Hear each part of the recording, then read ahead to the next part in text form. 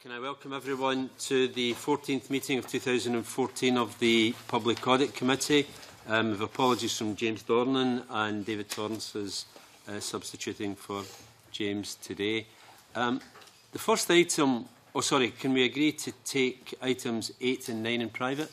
Agreed. Thank you. Our next item on the agenda is an overview of local government in Scotland 2014, and we have Douglas Sinclair, who is the Chair of the Accounts Commission, Fraser McKinlay, Director and Controller of Audit, and Gordon Smail, the Senior Manager of Audit Scotland. Bruce Crawford was just reminiscing with me, Douglas, about days gone by in COSLA. So, yeah, you know, welcome to the committee, and it's good to see you haven't lost either your interest or influence in the public sector. Can I invite you to make an introductory? Thank you, Convener. I've got a short opening statement. The Accounts Commission welcomes this opportunity to discuss the challenges facing local government with the committee. Scotland's councils provide important services, but they do so against a background of reducing budgets, of an ageing population, and rising demands and expectations from the people they serve.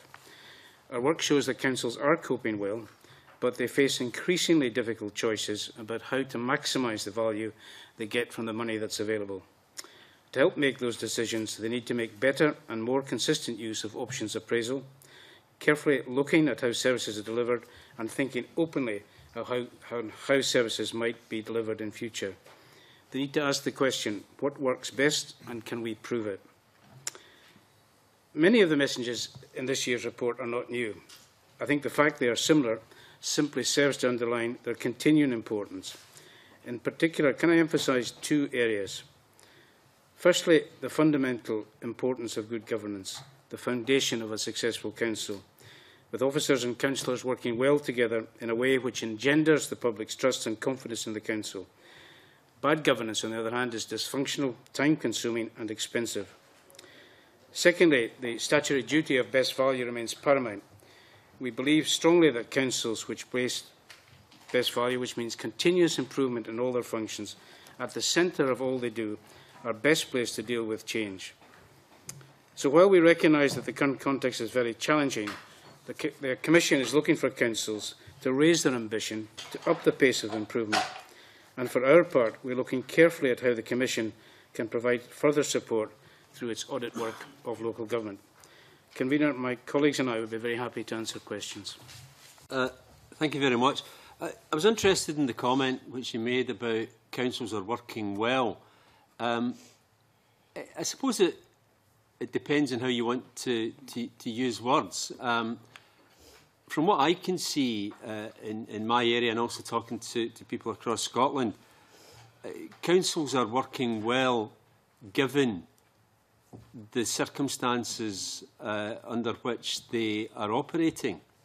And I suppose you could maybe also say councils are working as well as you could expect, given the very severe limitations on finance. The stories that we're hearing is about, that there are clear problems just now, but what is beginning to emerge are real fears about the next 2 years in particular. Can council services be sustained at the present level with the current financial settlement? I think in terms of councils working well, it's worth making the point that all councils are balancing their budgets as they're required to do. That's not necessarily the case in England. There's certainly some evidence coming through that they're finding that hard to do. It's true to say that money is tight and they are under a lot of pressure. I mentioned the point about an ageing population, which creates more demands. But I think there's still the issue of maximising value from the money that they do spend, £120 billion per year. And that's why we've stressed the importance of looking at option appraisal. To date, councils have largely balanced their budgets by two things, by reducing their workforce and by increasing charges. And we've said in the report that reducing the workforce is not a long-term sustainable solution. You can't go on cutting the workforce. So they have to look to other ways of balancing the budget. And that's why we've encouraged them to look to new ways of delivering services, to have an open mind. The I-bin principle, that's the way we've always done it, isn't the way forward. They need to look at options appraisal to consider other better ways of providing services at the same quality, at reduced cost, at better quality or reduced cost. That takes quite a mind shift in local government, because loyalties run deep and change in the way that they do things is never easy for councils to do. But that is the agenda that they have to face up to. I'm not disputing the fact that in the next few years resources will get even tighter. I think that's even more an imperative to encourage them to look more critically at the money they spend and whether they can say to the public, we're maximising every single public pound. Even if they do as you suggest, could they sustain services at the present levels within the current financial settlement? I think that's partly the issue of councils being much clearer about their priorities. One of the things that came through on our last report on Scotland's public finances, there's not a huge amount of evidence to show that councils are focusing their budgets on their priorities. It's a case of, in a sense, to some extent, rolling the budget forward from one year to another and making the necessary cuts to balance the budget. I think there's a tendency in local government too quickly to run to cuts without examining is there a different way of providing that service at lesser cost. I think there's a bit about councils also being clear about where do they think they can provide maximum value, other things that only the council believes it should be providing, or other organisations, other ways of delivering services that might prove more cost effective. I think that's the kind of debate that we want to encourage councils to have. We've seen some evidence of councils starting to share services so that services are delivered across council boundaries, and that seems to be working quite effectively. And indeed, it's not just councils. We've seen examples of services shared, for example, with the NHS and with other agencies. Is it your view that, given the size of this country, with 32 councils, 32 chief execs, 32 bureaucracies, that at some point there would need to be a reconfiguration of the local government structure? I think I'll duck that question, Convener. I think that those are issues for government, not for the Commission. I'll go back to your point on shared services. I think there isn't a huge amount of evidence, I think we say this in the report, that shared services, certainly on a big scale, have been particularly successful. There are only two examples, for example, on shared services on roads, stateside contracts, and now the two Ayrshire councils. I think my sense is that councils have rushed to shared services without necessarily thinking of the steps before that. I remember when I worked in local government, a consultant talking about what he called the 3 S's. And the first thing was to simplify the process. You think councils are different, but they all undertake the same functions. Let's take something like the payment of an invoice, right? The cost of paying an invoice varies enormously from one council to another. Why? You need to get into that. That's part of the process of benchmarking. But if you took two councils which were similar and said, right, let's have a look at the cost of paying an invoice, what they want to do first of all is to simplify that process, right? And then standardise it between them. And you only share if there's a business case so to do. And I think what councils need to do more, and I think that's one of the benefits of the Solis-Cosla benchmarking project, and no doubt in which you want to touch, is that they've now got the evidence to be able to drill down in family groups of council and consider why are our costs higher than a comparable council. That's a big agenda. That's another opportunity to save money to the public's benefit. So I think we would encourage councils to do more of the simplification and standardisation, because there isn't a huge amount of evidence that shared services on a big scale have been successful. Indeed, there's been a huge amount of money spent on that. I think there's actually would be an interesting piece of work to quantify how much money has been spent on shared services initiatives that haven't come to fruition. Just a final question. You talk about in the key priorities for councillors in 2014, understanding the changing context and the crucial role of councillors, and you talk about keeping up to date through training and development. Are councillors clear enough in the separation of roles? Like, for example, it would be my understanding that councillors would set the policy agenda, they would set the priorities for the council, they make the decisions about how budgets are spent. But would it be appropriate for councillors then to engage in telling officers, when they come down the managerial level, about which staff should be deployed in which locations? Is there sufficient guidance on, or is it appropriate, firstly, for councillors to get involved in that type of thing? And is there sufficient guidance so that councillors understand their roles? No, I think the point we make in the introduction is that the role of the councillor is at the beginning and the end of the process, as you said, to set the priorities, to allow management to manage the council, to deliver the priorities of the council, and then to hold managers to account for their performance. So that's the issue. I think the issue is a big issue about training. I think that there is and we make the point in our own report, we're critical of councillors not taking up the training that's available. I think we need to have a wider debate about the training of councillors. Why do I say that? Because most councils are pretty good at providing induction training when new councillors start, and then they provide a suite of training thereafter. But it's left very much to the discretion of the individual councillor as to whether he or she takes up that training. Is that good enough? It means that you could become the chair of a committee without necessarily having the training to undertake that job. Funnily enough, I was speaking yesterday to an ex-councillor who had been appointed the vice chair of an education committee, and I asked him what training he had. He said he was given absolutely none. And I think there's a democratic deficit in relation to that, because how can members hold officers to account successfully if they don't have the skills and the training to do it? Way back in 2006, the Scottish Local Authorities Remuneration Committee recommended that there should be a national job description for councillors, so that and that would be accompanied by the skills required to do the job, different skills for different jobs, different skills for committee chair, training needs analysis and a personal development plan. Some councils do that, but it's left very much to individual councillors to decide what training they need. And I think that's a very subjective judgment. It's a very difficult judgment for them to make. I think the council as a corporate body needs to take a much better grip of that, and I think there needs to be a debate whether the training arrangements that we currently have are fit for purpose. I personally don't think they are. We're talking about a business costing £120 billion. Yeah. You really need well-trained councillors to do that kind of job. They come with a huge amount of goodwill. They want to serve the constituents. They want to deliver good public services, but we need to ensure they've got the skills to do their job. What happens if councillors engage inappropriately in what are managerial decisions? Well, I think that's inappropriate. I think that causes confusion as to respective roles within the council.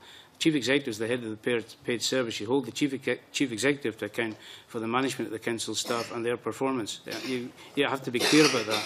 Otherwise, you end up into a council that becomes dysfunctional. You go back to the point of good governance, that people need to operate in clearly defined and well understood roles. Are there sanctions available if councillors behave inappropriately in that respect? Gordon? I don't think so. I think through the code of code of conduct for councillors that is in place and is policed by the Standards Commission, that has got specific references in it to this very issue, and the point at which councillors have to be careful about going on beyond that boundary. I have to say, of course, that in practice it can be quite a grey area. There's that trade-off between councillors understanding the business and being able to make decisions and scrutinise performance. But at the end of the day, it's very important, as Mr Sinclair is saying there, to make sure that people understand the respective roles and responsibilities. But I would stress that it can be quite a grey area and needs to be managed very carefully from both sides, from the councillor and from the officer point of view. I think that, just an addendum to that, I think that crucially depends on the quality of the relationship between the Chief Executive and the leader, so they understand the roles. So the leader is saying to the elected members, that's your job, this is the job of the Chief Executive. Okay, thank you for that. Tavi Scott. Thank you, Convener. Can I just continue that line of questioning? In your recommendations, Mr Sinclair, there isn't a specific suggestion around the kind of training you've just described, which I took to be a recommendation or an inference that that needs to be done on a national scale, even in the sense of some guidance to councils. Do you think that is the case for the future? Well, I think what I was trying to say, I think, is that we need to have a debate as to whether the current training arrangements are fit for purpose, and perhaps revisit the recommendation of the Scottish Local Authorities Remuneration Committee as to the pluses and minuses of having a national job description for a councillor, and what training councillors need. There's nothing in the Code of Conduct, for example, about councillors' requirement to take up training. It is left to their individual discretion. I posed the question, I admit to making a mistake. I added £100 million to the local authority's budget. It's 21 billion rather than 121 billion. That's a piece of wishful thinking. But I think there is a debate about the skills that they need, not least because public services are becoming ever more complex. You know, it wasn't the days of the single council running everything. You've now got ALIOs, you've now got health and social care partnerships, community planning partnerships, various trusts and outside bodies. It's becoming a much more complex business, and different skills are required in different organisations. We don't have job descriptions for MSPs. Some may be tempted to say we should, but do you not think there would be some resistance in local government circles to those of us sitting in this room, for example, starting to lecture, particularly those of us who were former councillors in the past, of which a number of us have been? And I recall you saying this to me privately some many years ago, the danger of us starting to lecture from this place to local government about what they need to have in order to do their job properly. Yeah. They might say the same of you lot. Right, angels fear to tread. Yes, exactly. All I think I'm saying as a personal view, is not a Commission's view. I think that there needs to be a debate as to whether the present arrangements are fit for purpose. Thank you for that. Can I ask, Convener, on community planning, at 112, paragraph 112, the report says community planning is at a crossroads. I took that to be quite a significant statement. Again, is the Commission concerned about genuinely where this is going? I think we all have some deep concerns that community planning, which we have talked about for a long time, has yet to really deliver in a way in which we would show substantial change to local government. Well, it's fair to say, I mean, community planning has been around for a long time. The Act was 2003, and to some extent, the spirit was willing between 2003 and 2012. The execution wasn't desperately good, and to some extent there was a bit of treading water. The joint statement of ambition between the government and COSLA has given an added spur to community planning. As you know, we did a first round of 3 audits, and we're well through the next round of 5 audits, with 2 more to report back to the Commission. And then, along with the Auditor General, we'll take stock and make an overview report in terms of what we found. I don't want to prejudge that, but I think it's fair to say we found lots of examples of very good partnership working. I think it's important to capture that partnership working. What we didn't find was necessarily an attribution between that partnership working and the community planning partnership. There's a lot of good stuff on the ground, and I think it is important to capture that and to share it across the 32 councils so they can learn from each other. I think we also found that the community planning partnerships were clear, those who were most clear about where they could add most value, with a focused number of priorities, were more likely to succeed than those who didn't have that sense of clarity of purpose and values. But we also found that areas like scrutiny and performance management and the use of resources are a long way to go. In that assessment, have you looked to an extent at the merging of care for the elderly, or just care and social care departments? Social care partnership. Yeah. Well, not yet. The Council Commission has been given the responsibility to audit the incorporated bodies from April of next year. We're not quite sure the extent of that audit. The regulations are still going through Parliament. They've been defined as local government bodies. And as you know, the duty of best value applies to local government bodies. We're not yet clear as to whether the duty of best value would apply to the incorporated bodies of health and social care. The Commission is trying to get itself up to scratch in relation to that. We had a very useful session last week with the Highland Council and NHS Highland to find out why they went down the road of lead agency. And we intend to have discussions with other councils and health boards who've chosen the incorporated body to learn from that. So it's work in progress. And just on this final point, again at 112, the Commission's report rightly says that community planning, and I paraphrase, will only happen if sustained leadership is significantly stronger than we have seen to date. Does that jar slightly with what I think are very fair findings about the political short-termism of so much of what's going on at the moment? That's just the nature of the beast that is local government at the moment in the current context. But I mean, it strikes me as difficult to achieve exactly what you're saying there, sustained leadership, while at the same time there's so many short-term pressures. I'll ask my colleagues if they wish to add to that. I think that's a very fair point. I mean, community planning, by definition, is a long-term game. I mean, to make major inroads in inequality, you're talking about work over a generation, if not more than one. And there is no doubt that the changes in leadership in councils can have an impact on that. But that's equally true of councils. I think we're more and more convinced in the audits, the best value audits we do of councils, the importance of an ingrained culture of continuous improvement that can withstand changes in leadership, be it officer level, be the chief executive, or be it the leader. And I think we're wanting to define more clearly what are the ingredients of a culture of continuous improvement that we would want all councils. And again, we come back to the issue of training, both officers and members, to make sure that's embedded and can withstand change. And if you can do that in a council, then hopefully you can transfer that to the community planning partnership. Can I have one final question, Convener, if I may? Thank you. And that's on the section you've got on procurement, and particularly it's at 59, paragraph 59, the Commission plan to publish a report on procurement to local government. Just a factual question. Do you plan to look at hubcos and that structure? Because certainly I have had lots of representations from local government about what that is, so without getting into how it operates and so on and so forth, strikes me as now a fundamentally important part of local government procurement, and it certainly needs some scrutiny. Thank you, Chair. So the procurement report didn't look at that, Mr Scott, but certainly hubcos and indeed the role of the Scottish Futures Trust more widely is something that's very firmly on our radar. We'll be taking proposals to the Accounts Commission, the Auditor General, in the autumn of this year for the programme of work starting 2015 and beyond. So we'll be building that into the consideration there. So no commitment yet, but that whole process and that whole way of now funding capital projects is something that we are very interested in. Thank you. Colin Beattie. Thank you. Just to sort of continue on that theme with a little twist, repeatedly throughout this report there's reference to leadership and often the inadequacies of leadership, and it's repeated again and again and again. It's unclear sometimes whether you're talking about lack of leadership in terms of the officers or in terms of the members. And we've talked about training, but we're talking about training more on a functional basis. For example, skilling somebody to be able to chair a committee or similar. Now, leadership is much more difficult to train somebody in.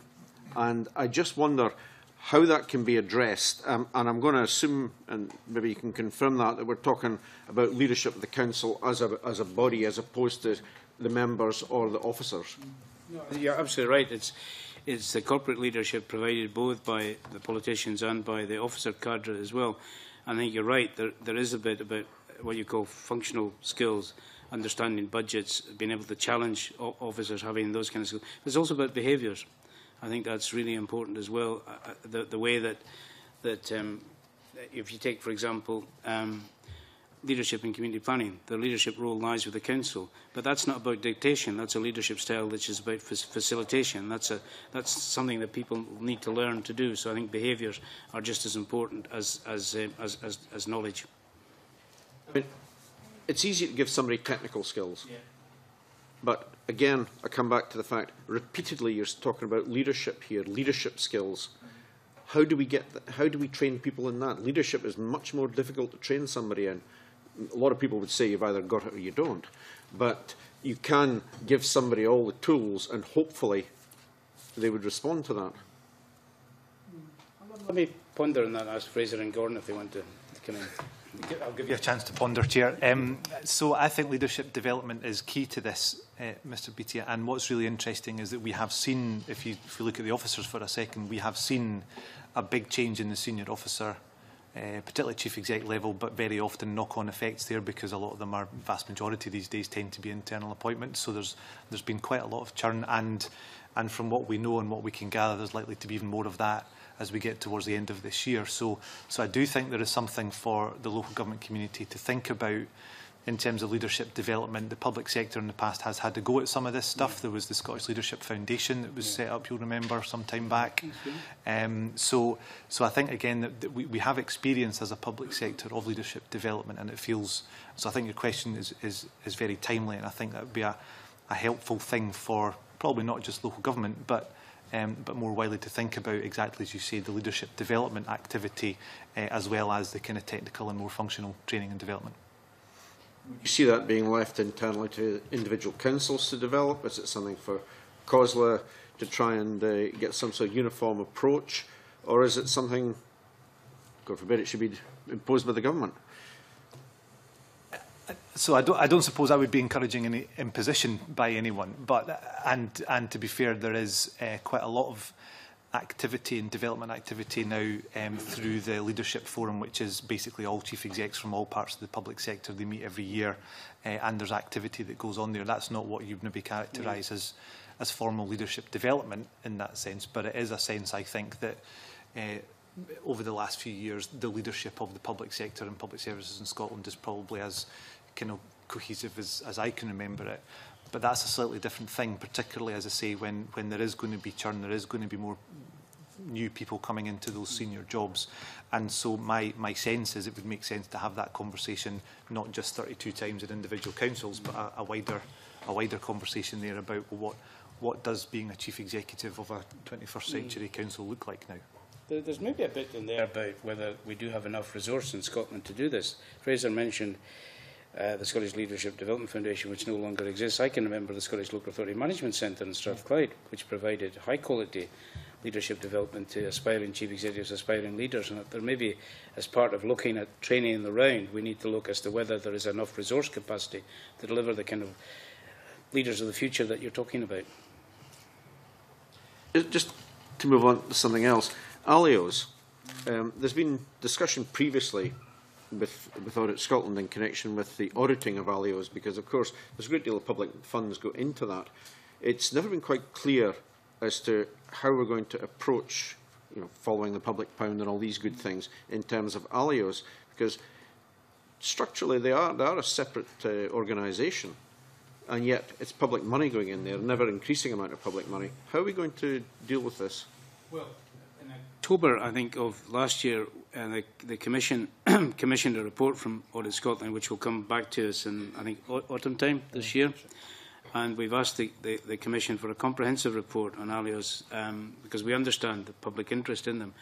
We want to know the number of ALIOs, their size, their turnover, their status and form, and they take different forms, as you alluded to. Some are trusts, some are charities, some are companies.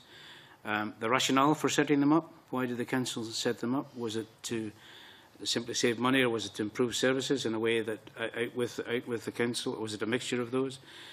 The representation of elected members on ALIOs, and if they are on ALIOs, what role do they play? The scrutiny of ALIOs by the Council, because you're absolutely right, it's still public money, and the Council is still responsible for the public money and the quality of the service provided by the ALIOs. We want to look at governance, we want to look at performance, and once we've had that report, I think the Commission will then decide what further work we would ask Audit Scotland to do. So that report's anticipated in autumn of this year? Yeah. Mm-hmm. Okay, look forward to that one. We've asked, on the Commission's behalf, all the auditors of the 32 councils to carry out that bit of work to understand, because I think part of the thing we've grappled with in the past is just trying to get to grips with the number and scale and the size of the issue in terms of values. So the auditors are, at the moment, as part of this year's audit, gathering all of that information and data. That will come into us centrally, and we'll take a report to the Commission, which may well then inform, I have to say, inform work not just in local government, but as this committee knows, there are other ALIOs in other parts of the world. You've taken a lot of interest in colleges and the new arm's length foundations, for example, and there are other examples in health. So it's more prominent in councils, particularly because the councils' ALIOs tend to deliver services in a way that other ALIOs in other parts of the world don't really tend to deliver services directly. But we're hoping that this work that we're doing on behalf of the Commission may well have wider application as well. Just to move on page 27, paragraph 97, there's reference to cashback reserves, and on page 28, paragraph 105, there's mention that indebtedness has increased by 45%. It doesn't seem to make a lot of sense running up debt if you're going to have all these reserves.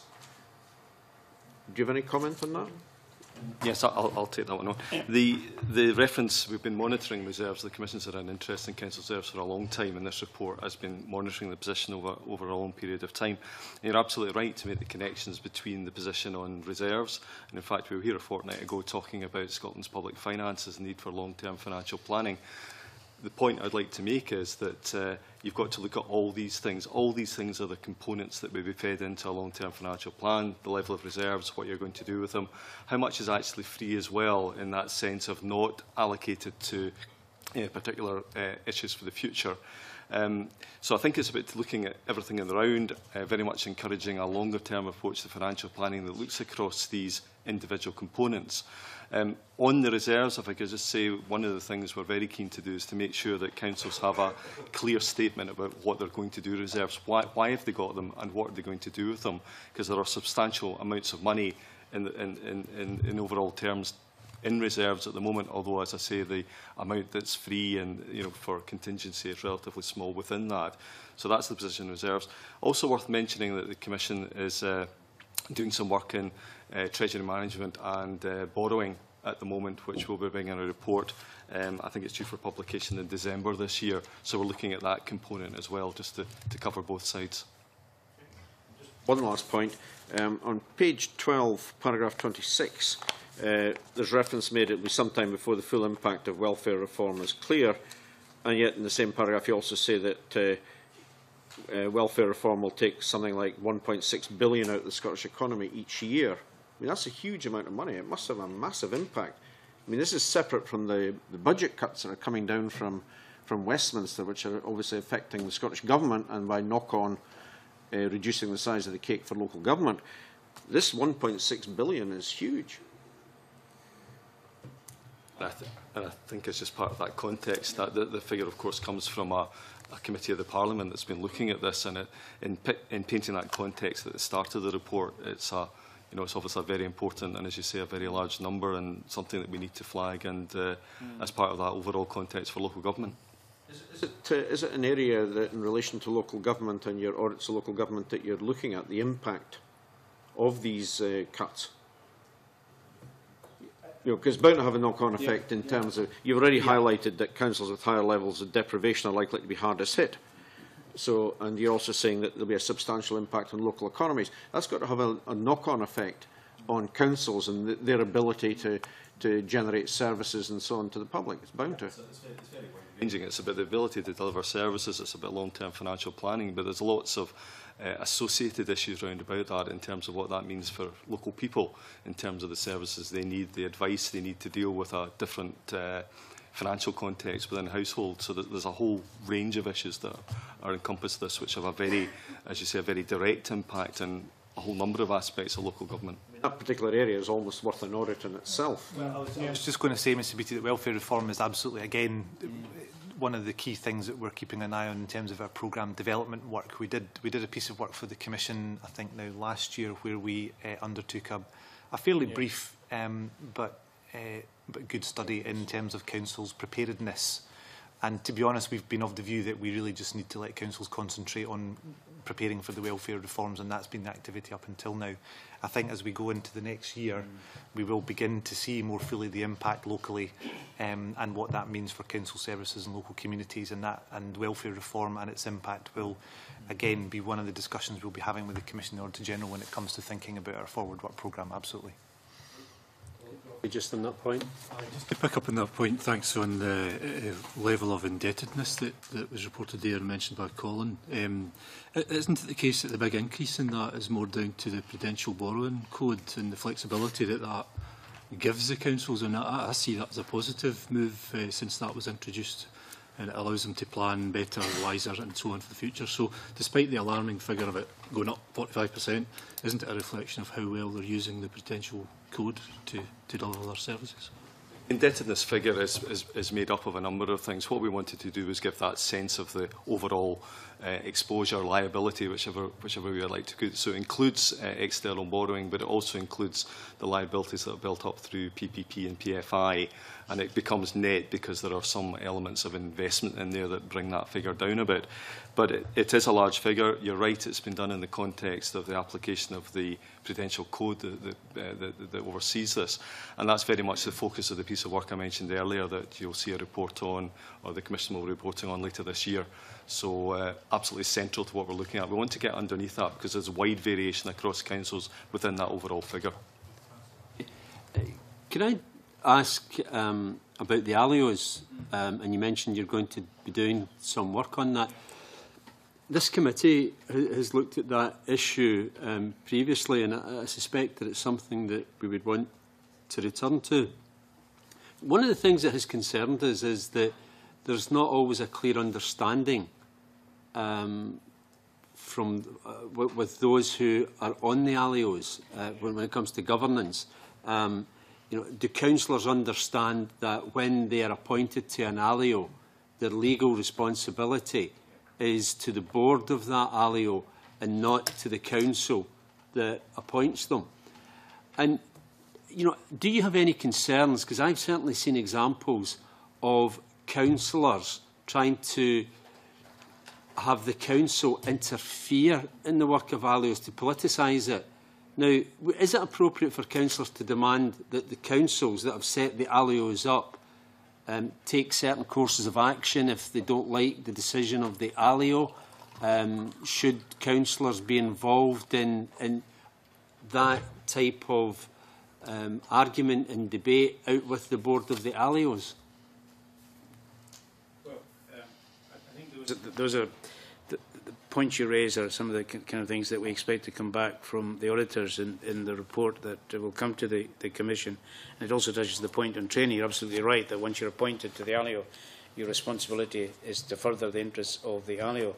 I think related to that, and if we can separate the roles, we also need to look at the effectiveness of the Council as a body scrutinising the performance of the ALIOs, as opposed to just allowing the ALIO to drift off and not scrutinise its performance. You're right, there can be conflict of interest issues for councillors on the ALIO, but they need the training to understand where that conflict of interest arises and to do the proper thing, and if necessary to seek advice as to what they should do. Once the ALIO has been established, does the council which established the ALIOs have any residual ability to interfere or influence the decision-making process of that ALIO? If the ALIO was going belly up, for example, the council has a responsibility in terms of following the public pound, public money that is invested in the ALIO, the quality of service being provided. If, for example, there's a service failure by the ALIOs, and there has been one or two examples of that, then the council has not only the right, it has the duty to interfere in terms of the day-to-day management decisions. No, they shouldn't be involved. No, it shouldn't be involved. No.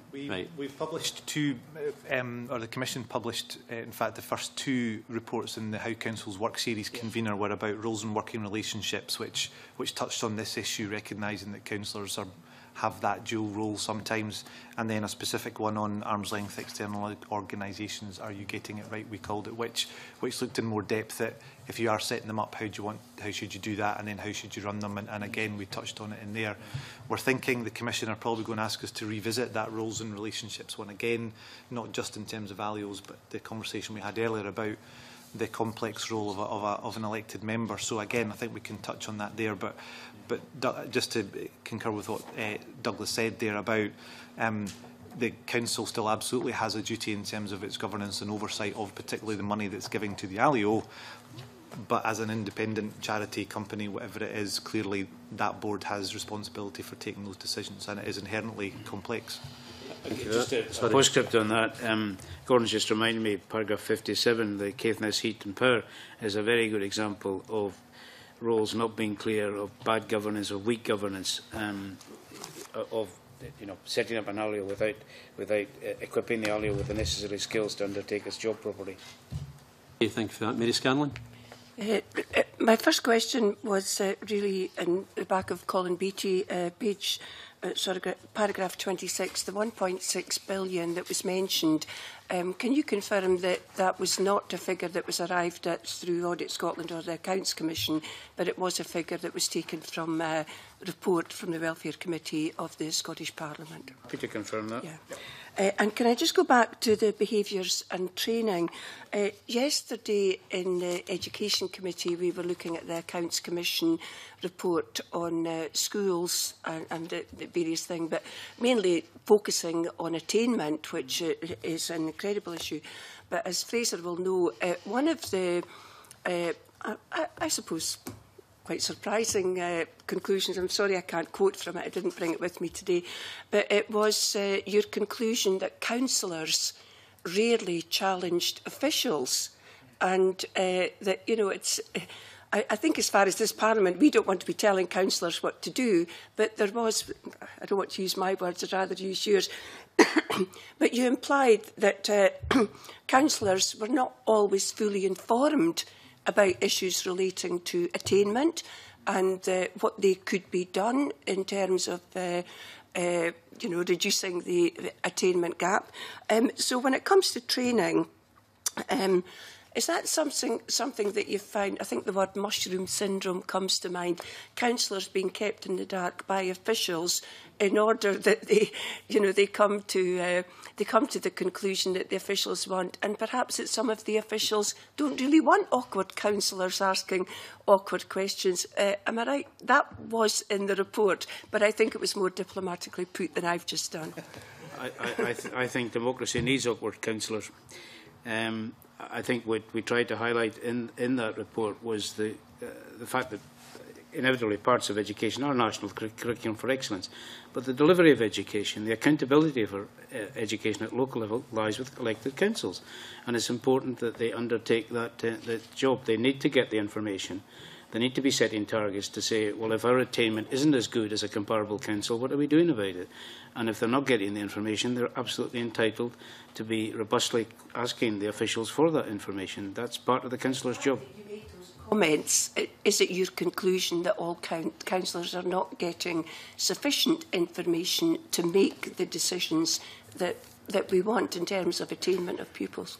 I don't know if we had sufficient evidence to say that. I think what we're setting out very clearly the important role, the key role that the public and parents rely on councillors to ensure that the local delivery of education is as good as it possibly can, that they are setting targets, they are benchmarking. Also, they need to benchmark the performance of their schools with comparable schools. One of the things we did find is that the gap between the best performing schools in one council area and another is actually, in, I think, a fair number of councils, probably almost half of the councils, actually, the gap is getting bigger. Now, councils need to be on top of that and to say, what are we doing about that? They need to challenge officers to make sure that the attainment performance is improving. Okay, sorry, can I ask you about that? Because I think to some extent there's a superficial argument often applies there. You know, if you talk about best attaining schools, you know, I could look at my own constituency, and it depends what your yardstick is. I have many parents who send their children to Greif High, which is one of the best performing schools in Scotland if you look at exam results. And just a few miles along the road, we have Linwood High, where the exam results are not so good.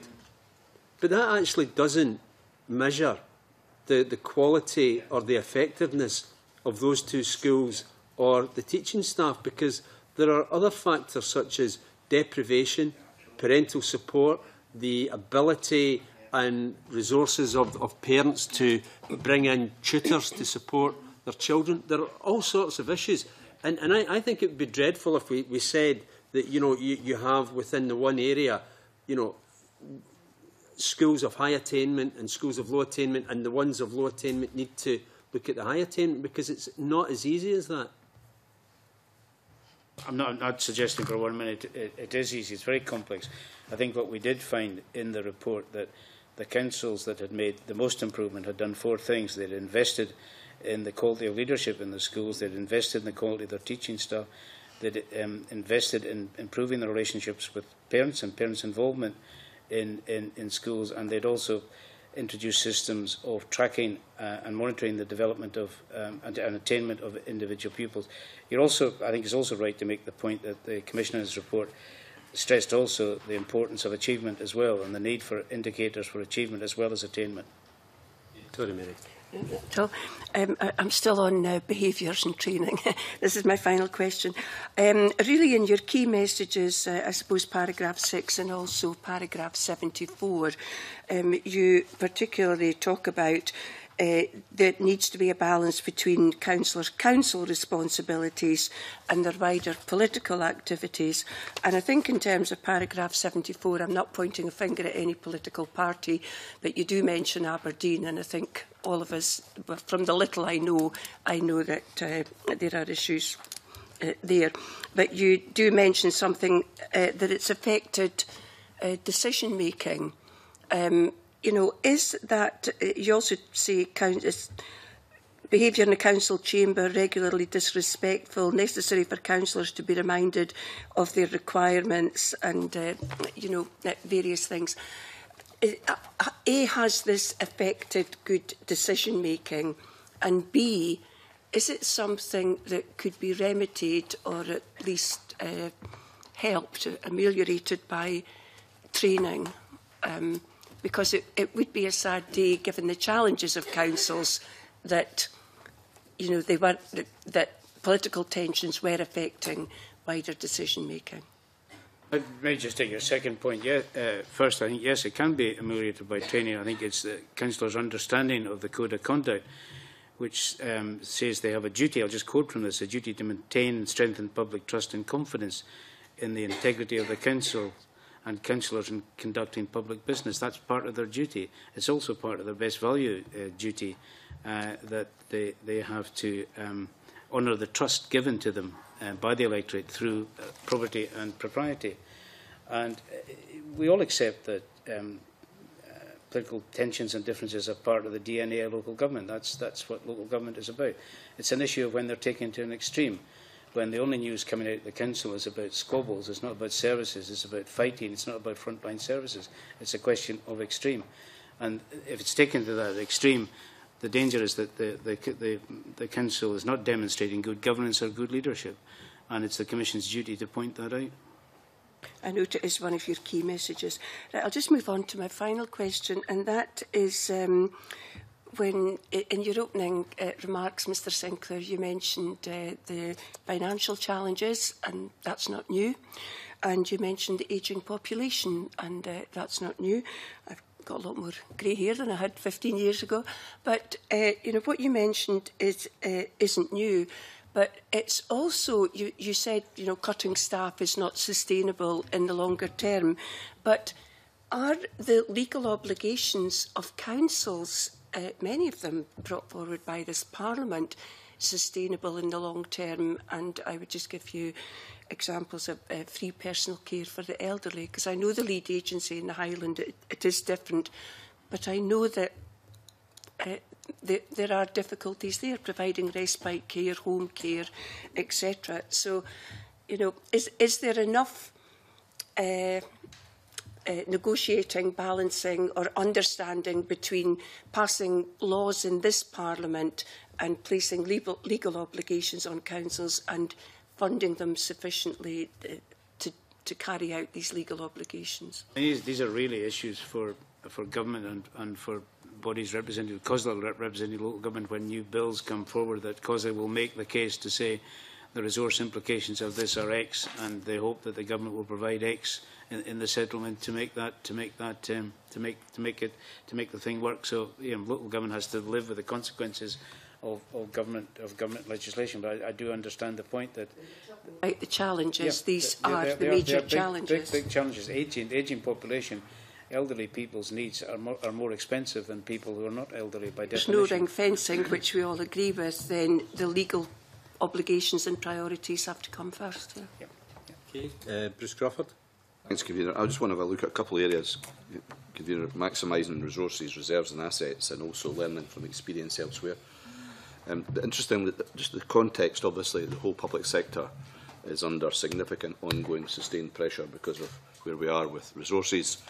Between 2007 and and 2012-13 resources in the Scottish Government cash terms in control increased by 6.4 and local government it's by 8.9, but obviously they both face different challenges. So how we, and particularly around the issues that Mary raised about issues to do with the elderly, etc.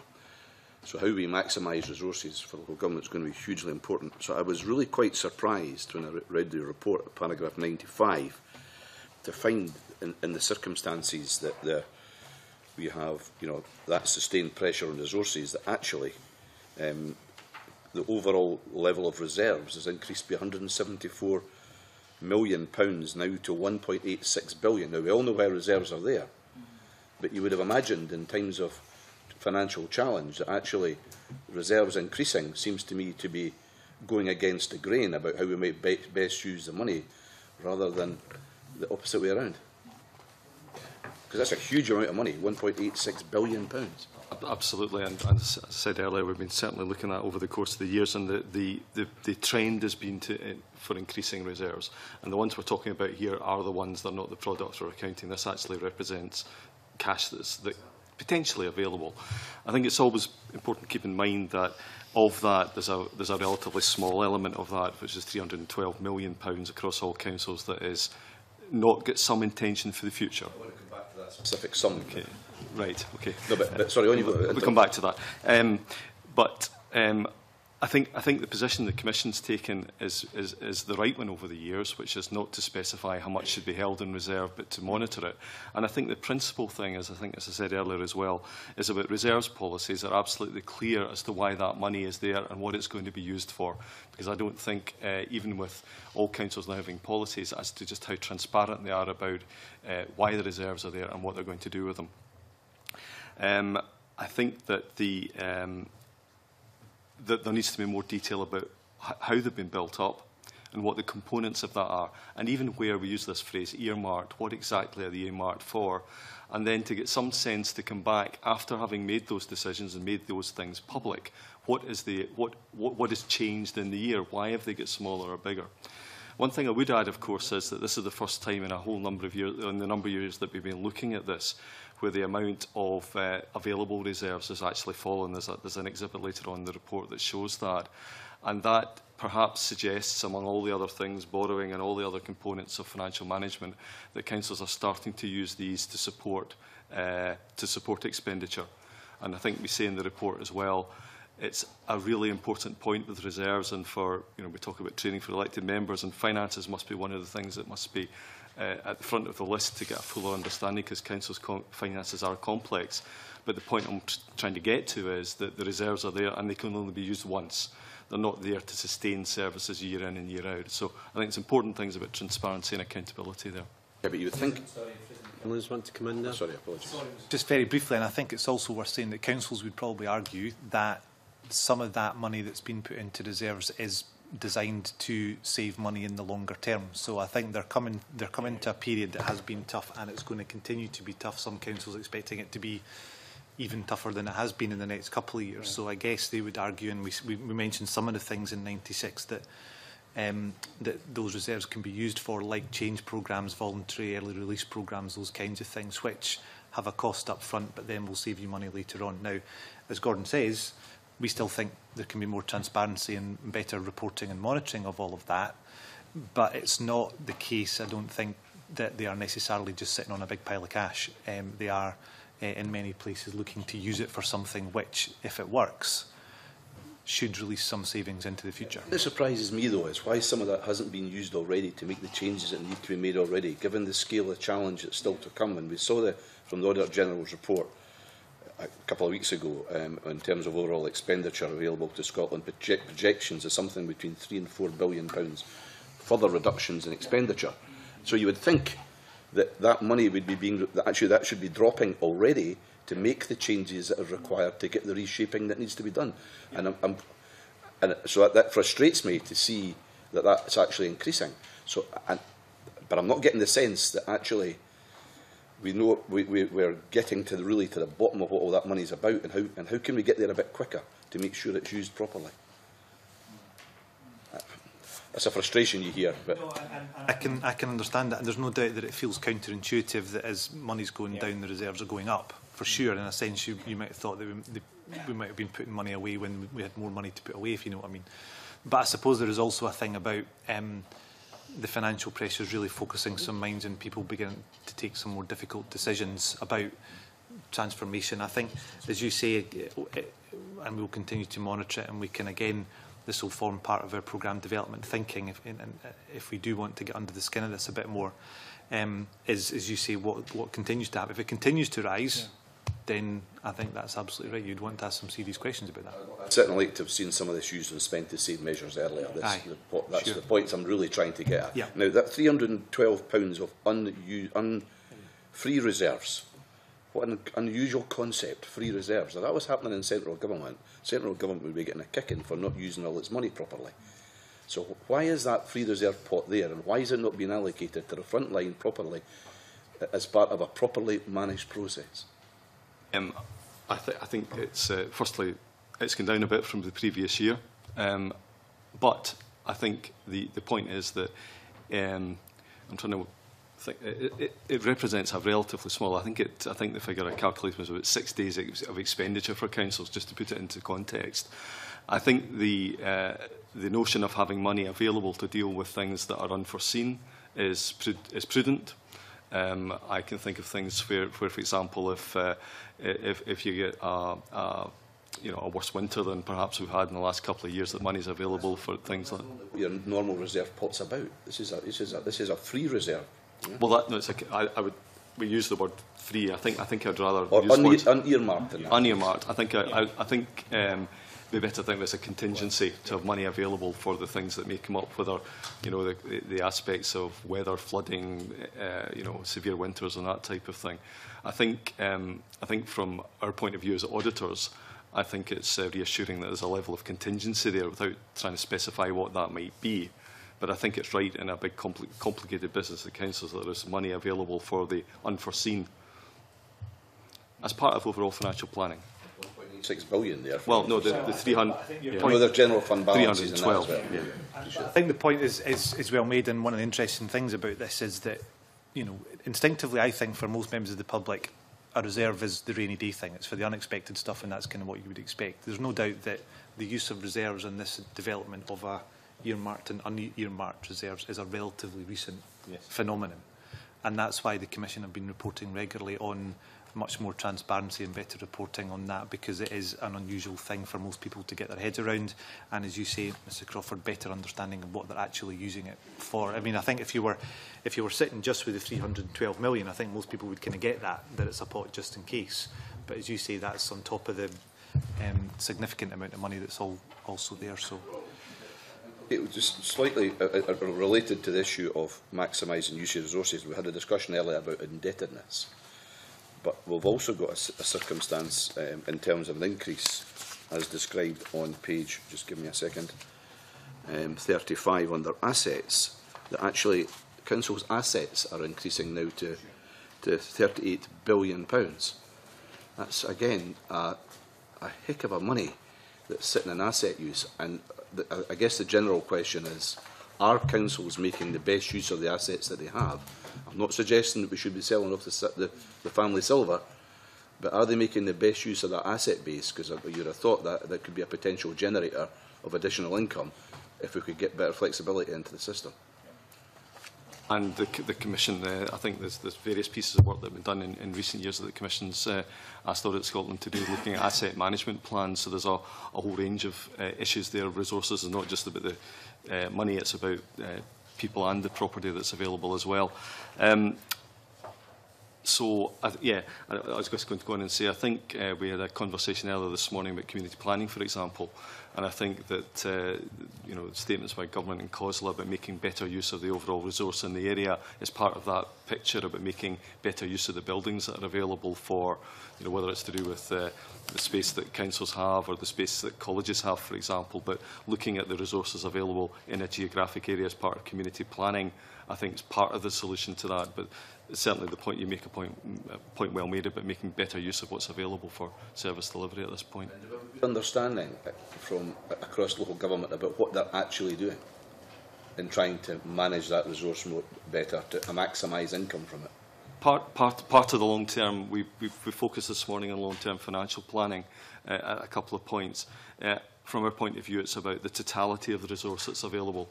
So we're looking for longer term planning that looks at the use of resources in terms of the finances available, the people that are available and the assets that are available. And in the better running councils, or the ones that have got a better grip of this, these strategies are interconnected, so that the implications of finance, for example, on new building and assets is closely linked. So that's when it's working at its best. I think it's fair to say that not all councils are where we want them to be. The report we did on road maintenance, I think I'm right in saying there's still a fair number of councils that don't have road asset management plans. Douglas, you'll know I come from a background where Tayside contracts have operated for a while, and the amount of savings and because of the scale of activity that can be achieved, I'm just astonished that there's not more local authorities following the same sort of model. I want to go in a slightly different area if anybody else is wanting to come in and supplement. Tavis Scott, briefly, but we'll need to curtail this debate because we've got a very full agenda. But Tavis Scott, can I just on Bruce Crawford's line of questioning there, do all 32 local authorities have a long-term financial plan that takes into account the reserves that you've been describing to Mr Crawford? Absolutely not. I mean, the Scotland's Public Finances report that we brought to the committee 2 weeks ago was very much making that point. There's a small number of councils look to that longer term, by which we mean over 5 years. There's more medium-term planning done between 2 and 5 years, but in terms of that longer-term plan that looks at how reserves are going to be applied and, in fact, connecting it earlier to the conversation about the implications of things like the ageing population. What does that mean in our area in terms of the demographic profile? That's not something that's particularly well embedded. Very fair point, Gordon. Out of the 32, how many do have long-term financial plans? Do we know? It's a small number. I would 5, 8, something along these sort of lines. So that's the challenge. Yeah. Okay, thank you. One other area, convener. Learning from others. Now, local government in Scotland is under challenge. We know that since I think since 2010 in real terms in England the reduction has been 14% in local government spending. In Scotland it's 3%. So they're obviously going through a challenge which is much more extreme than here in Scotland. So there must be opportunities to learn from the way they are tackling the scale of their difficulty that can be applied here. And is there any of that actual cross-border discussion going on about where we can get better understanding of how they're dealing with that significant problem? I think the short answer is not enough. Yeah. There's a wonderful phrase in a Welsh report recently on public services said good practice is a bad traveller, and I think that's very true. I think I think the Commission could be doing more, along with other scrutiny bodies, of highlighting examples of good practice, perhaps in a yearly digest. It goes back to the point in ALIOs. I think there are some examples in England of where ALIOs have been actually used to improve services. Are you with me? And I think we need to try and capture that as well and share that practice within Scottish local government. It's back to this whole leadership issue. Yep. Why are we not getting people out there trying to find out, even from individual authorities, about what the experience is? Well, it didn't help by the UK government abolishing the Audit Commission. Fair point. Thank you, Convener. Thank you, Convener. Can I just return to this issue about the increase in net indebtedness, going up by 45% over the last 9 years, so going up from 9.1 billion by an additional 4.2 billion. That's almost £500 million each year being added on. Whose job is it at a national level to monitor and to who's accountable for that rise and keeping an eye on it at a national level? Or is it just individual local authorities? It's with individual local authorities as part of the Prudential Code that we mentioned earlier. So there's a series of indicators in there that, in terms of financial sustainability and the like, that councils are required to have a policy for this that sets out how they will monitor and look at what's affordable to them and sustainable in the longer term. But it's very much a local decision based on the local financial position, and that regime has been in since about 2004. You said earlier, Mr Smail, that part of that increase has been due to the increased use of PPP and PFI. In fact, I'm always surprised by this government who speaks so strongly against PFIs and PPPs, how much they use them. But how much of this increase of 4.2 billion has been due to the use of private finance or revenue finance resources? I don't have that information to hand. This was just, again, a bit of contextual information here, but we can supply that to you if you find that helpful. Yeah, I think it would be helpful, yes. The government, one of the things that the actions that John Sweeney has taken, which I think we've all approved of, is the idea of setting a 5% cap on revenue finance capital expenditure. But the difficulty with that cap is that it doesn't include a lot, it doesn't include everything. And in fact, it specifically excludes local government revenue financed expenditure. Is that something that would be of concern to you at all? I think we're talking today about local government, so we're looking at the local government borrowing. We're certainly doing some work carried on behalf of the Auditor General, looking at financial reporting in the round, and particularly looking at the implications for financial reporting of the new taxes that will come into play from April next year. But it's certainly something that we want to develop as part of that work, looking at how all aspects of finances are reported, the transparency around about that. And as part of that work, we will be looking at that very question about the cap that's been applied in that central government context. And that is, sorry. No, big man. I think Fraser McKinlay also wants to add in. I was just going to say that in terms of this, in the context of this report, I think there are a couple of really interesting things about this number. Clearly, the number in itself going up a lot. I think there's something about the complexity of some of those arrangements. Again, coming back to the elected members in particular, being able to fully understand what it is they're signing up to. And the other thing that's really important in this context is the recurring impact on revenue budgets. So do councils fully understand the impact of taking on more borrowing for annual running costs and the extent to which that's going to obviously be spent on financing the loan rather than delivering frontline services. So I guess that would be our specific interest in this report, Mr McIntosh. Well, looking, as we say, to understand more of it and really to get under the skin of this issue in the report that we're doing for the Accounts Commission towards the end of the year.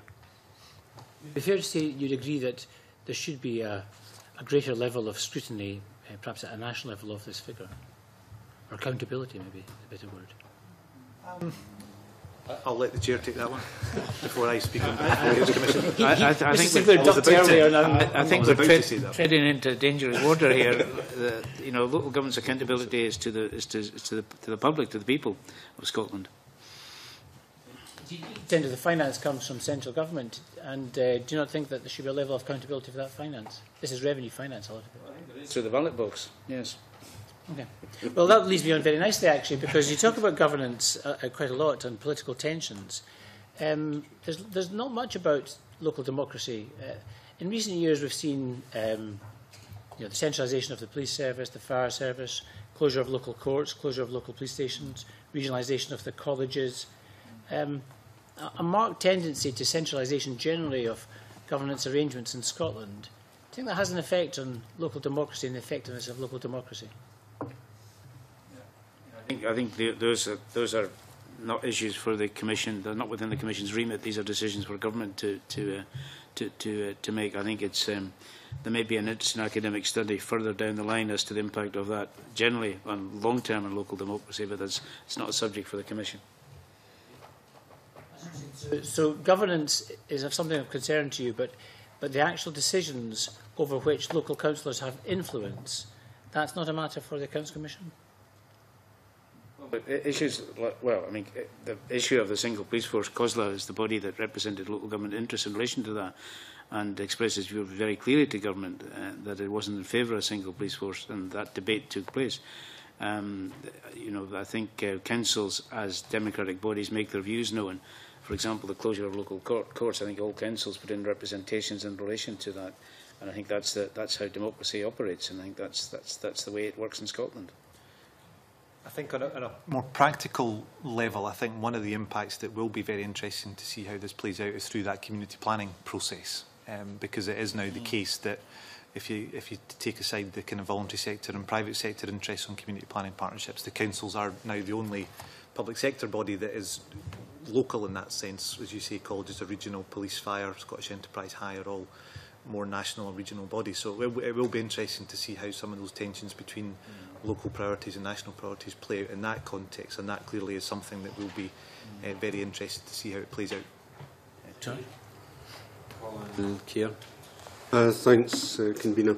One of the things I remember even knocking over from my days as a councillor was the issue relating to equal pay and the pressures on equal pay. And notice 17, 18, 19, you point out that there's obviously still pressures there, and I see there's also a review, but it's really a case of what I'm trying to get here is, are there some councils handling this better than others? Are we any real distance forward? Because this has been going on for years and years and years. And obviously, the further it goes on, the more pressure there's going to be on the local authority funding. And the fact that there's quite a significant amount of settlements that don't appear to have been dealt with yet. And also, as you point out in paragraph 18, the unquantified workforce resources and associated cost issues.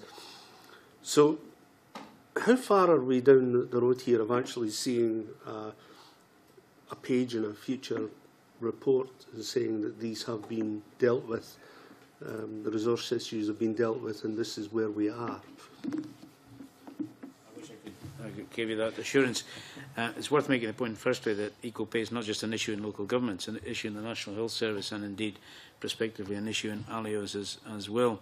But you're right, the sums are significant. The Commission's having a discussion with the Controller of Audit as to what work we might do that would add value.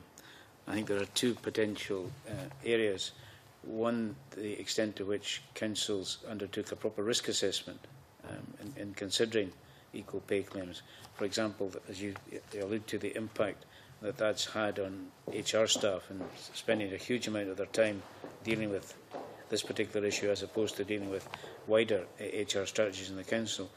And secondly, I think there's an important relationship between the huge amount of money that's been used up in settling equal pay claims and value for money, the balance between making these payments, but also at the same time as a trade-off, modernising conditions of service in local government and reducing the cost there. You follow me? And I don't know the answer to that. I think there's an issue as to whether there would be a benefit to the public and indeed to councils in undertaking a study looking at those particular areas. Okay, in the interest of time. Coffee, is it a brief? Well, it would need to be one brief question and then I'm moving on. All right, okay. Thanks for that.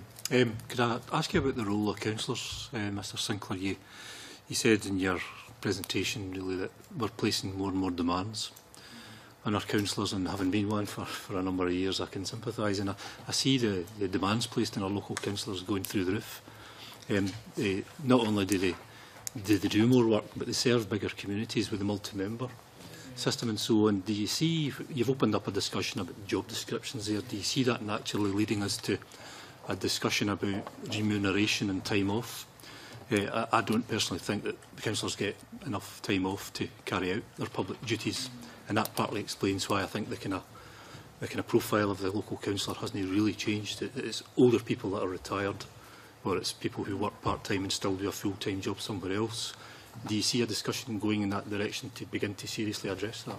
What you raise are not new issues. They've been around for a long time, and I think they're valid points. And I think if you're having that debate about job descriptions, about training, I think the issue of how you attract a wider pool of talent to serving councils, the issue of time off from employers, the issue of remuneration has to be part of that mix as well. Yeah. Okay, right. Thank you. Thank you very much for contributing to a very full discussion. I suspect that this is something which is going to become a bigger issue across Scottish public life as the impact of financial restraints kicks in. So, thank you both for your individual contribution and also for the work that's been done by Audit Scotland and the Accounts Commission. Okay. Thank you. Right. Just change over. Do members wish a break at this point? No? No? If not, we'll just press on. We have a Section 23 report on self-directed support. And this morning we have with us Caroline Gardner, the Auditor General for Scotland, and she's accompanied by Fraser McKinlay, Director and Controller of Audit, Claire Sweeney and Cathy MacGregor. Okay, welcome. Auditor General, would you like to make an opening contribution? Morning. The report that we're bringing to the committee today looks at progress with implementing a policy called self-directed support. Self-directed support is a major change to the way that people with social care needs are supported in Scotland. It affects vital services that help people with care needs, such as older people and people with disabilities, to live their lives as fully as they can. And to make this new policy work, people who need support will work as equal partners with professionals to plan their care, which may be delivered through different or innovative services, or services that are more tailored to their individual and specific needs. The Scottish Government and COSLA launched a 10-year strategy for self-directed support in 2010, and the Social Care Self-Directed Support Scotland Act was developed as part of that strategy. The Act places a duty on councils from April this year to offer people who are newly assessed as needing social care a wider range of options for choosing and controlling their support. People already receiving social care before April will be offered these options the time their next needs are reviewed. People who are newly assessed as needing care are entitled as of now to access to the new way of planning and managing their support. The Scottish Government has allocated £42.2 million to help councils prepare for self-directed support, and the intention is that it will reshape the way that the total £2.8 billion every year is spent on those services by councils across Scotland. The report before you assesses readiness for the Act, together with progress in implementing the self-directed support strategy 3 years on. Implementation is at a relatively early stage, and the report's intended to examine progress and help with implementation over the next few years. The report identifies risks, highlights examples of good practice, and makes a series of recommendations for the Scottish Government and councils. The report's also very relevant to the new integrated health and social care partnerships, and NHS boards and councils do need to be clear about the implications of self-directed support before they put their new partnership arrangements in place locally. The report highlights that there's still a lot of work to do. Progress among councils varies, and some will have to move more quickly in the next few years to put in place the cultural and practical changes that are required. To do this, councils will need continued support from the Scottish Government, along with effective leadership from senior managers and councillors. We found that councils have adopted different methods for allocating what they spend on social care support to people with care needs.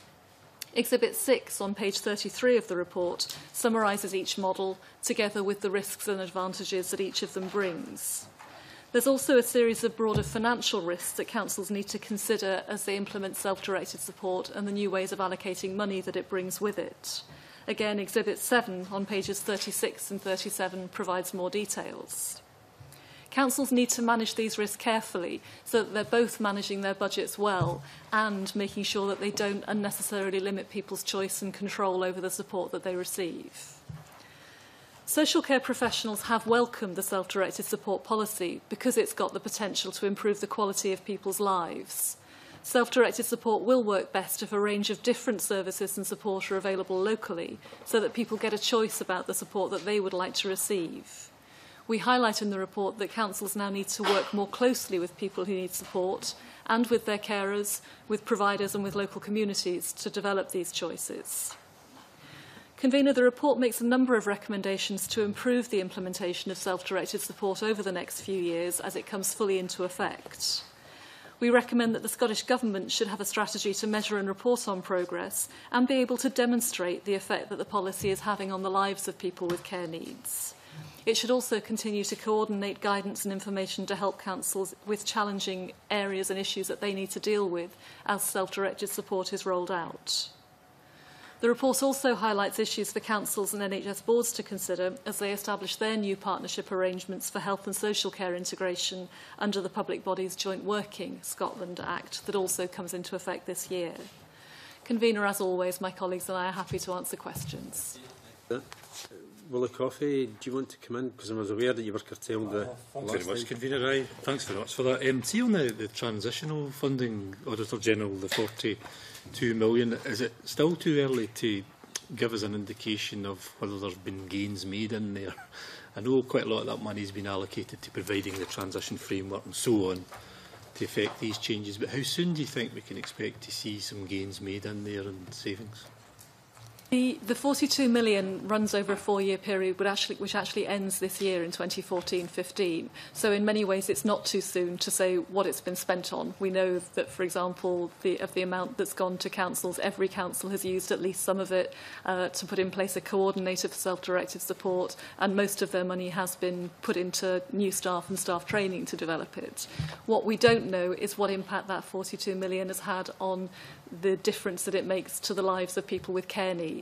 And that's really why the recommendation about moving on from the 7 success factors which the government's identified for this policy, which are good and clear, but moving on from there to the measures they will use to demonstrate the impact on people's lives is so important. It's what this policy is all about, and it's really about reshaping the way that whole 2.8 billion is managed and spent in future, rather than about the way the 42 billion is used to sort of influence that. So I think that's the bigger question. See the evidence of that gain taking place next year, the year after? The government is currently producing the measures that are intended to underpin those 7 success factors that we set out in the report, and I think they're committed to starting to publish that information this year. So we'll start to get the information here. My expectation is that it will take a while for it to really be able to show the difference that's being made. Claire may want to add to that, I think. I think just to also mention that the self-directed support options will be fully offered to people who are coming up for assessment. So we heard from our case study councils that it will take a little while to get everybody through that system as their care needs are reassessed. So it will take a little time for that to be offered to everybody with particular care needs in Scotland. So it will take time.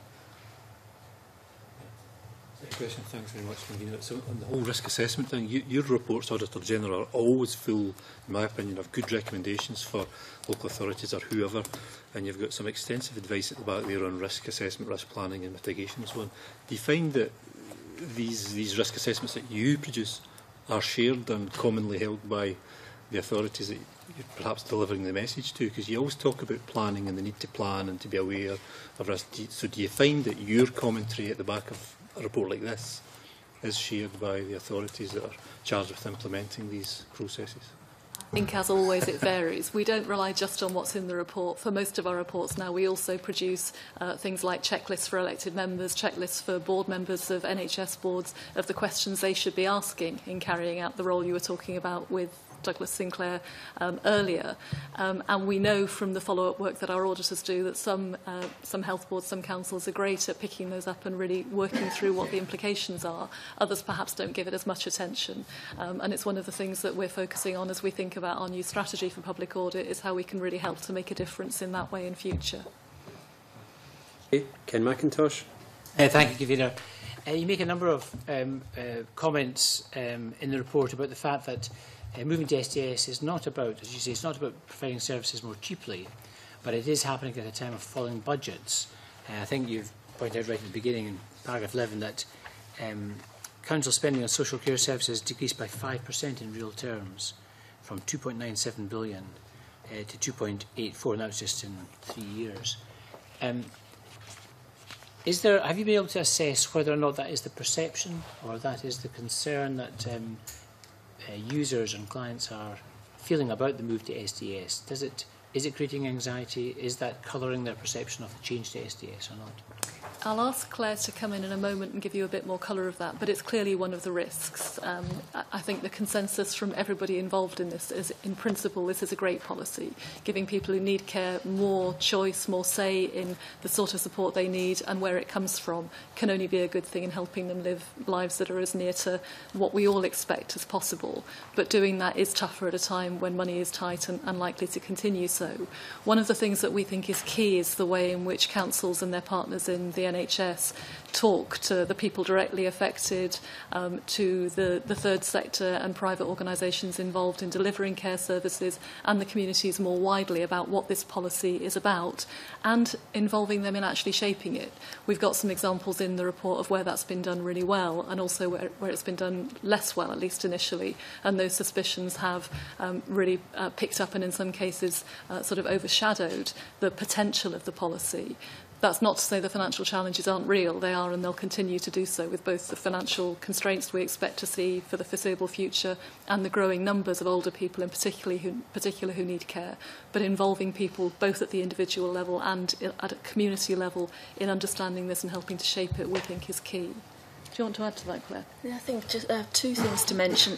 There's two aspects to this. There's a conversation with the local community about the services that they want to see that need to be in place locally, but also what came through very strongly to us in carrying out this work and talking to people involved in delivering frontline services was a real passion for the increased focus around the quality of the conversation with the individual about what their needs were. We've highlighted in the report that there are different points during that process where the money might be talked about. We saw that happening very differently across Scotland, for the example, the case study areas we looked at. So for some areas, the money was not discussed until much later into the conversation about people's needs. And for some areas, that happened much earlier. And exactly as we've just said, it's really about what comes first, what the focus is. The principle of this policy is about the focus being on assessing the needs and then working out different ways of best achieving those needs, meeting those needs that suit the person. So a lot of real enthusiasm for people involved in delivering services, but also from people receiving them for the potential that this policy has. Just on another issue that you raised, which is about the monitoring the success of the policy, from paragraphs 36 onwards and at Exhibit 4, you talk about the measures of success. From what I see, though, that we're not, at a national level, we don't seem to be measuring the percentage of take-up of SDS or any milestones in terms of percentage take-up along the way over the 10-year journey. Is that right? What we say in paragraph 38 is that the Scottish Government is currently putting in place the measures that will let them assess progress against what are probably better called success factors in Exhibit 4. And that's work that's underway now, and they intend to publish it from 2014 onwards. Our recommendation is really making the same point, that it has to be the right success factor, that the policy does deliver a better quality of life for individuals. How you measure that needs some careful thought, and to be able to demonstrate that the policy is doing that, that it's doing it in ways that are manageable within the resources available and are leading to new, more flexible services that better meet people's needs some more work that's not yet complete. We think it's key, and this year is the time we're told that it's underway. Trying to find the figure. The number of people, this is paragraph 18, the number of people who have actually taken up direct payments is very small, isn't it? Is it not? Are you surprised how small it is? In some ways I am. I think it's important that we distinguish between direct payments and the wider objectives of the self-directed support policy. Direct payments have been in place for more than 10 years now. They've been around for a long time.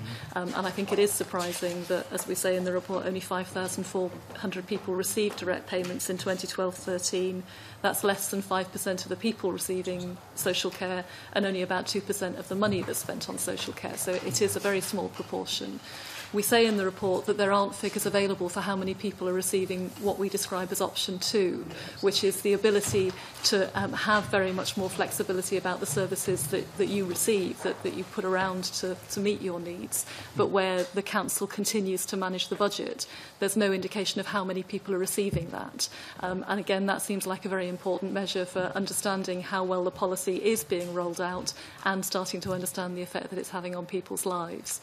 I think it's true to say that the self-directed support policy was a response to a recognition of the fact that direct payments probably weren't having the impact that was intended for them. So it's a way of giving more flexibility for how the money is used and giving people the option to get that flexibility without having to take the whole responsibility for managing the budget if they don't want to. Fraser, do you want to add to that? No, I'm happy. Okay. Then we don't know how many people have been asked, as it were, whether they want to move to SDS.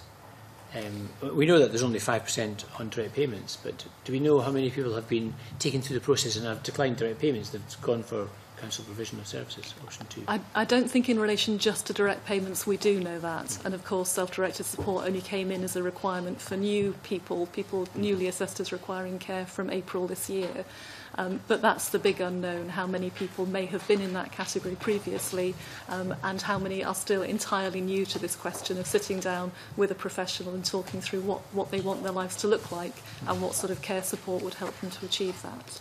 Claire, do you want to add to that? Just to say that we came in early to look at self-directed support at this point in time, to look at the readiness for the implications of the Act.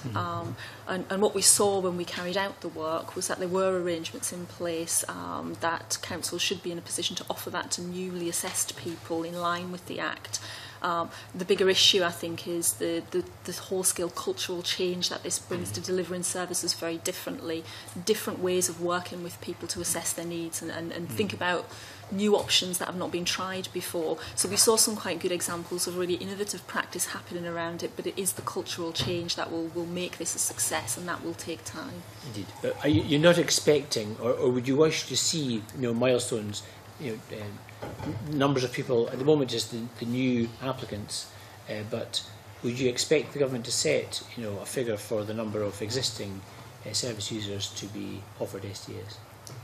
The agreement between the government and COSLA has been that this is a long-term policy and that the 10 years from 2010 to 2020 is the sort of window for getting it fully embedded with the sorts of cultural changes that Claire's been talking about.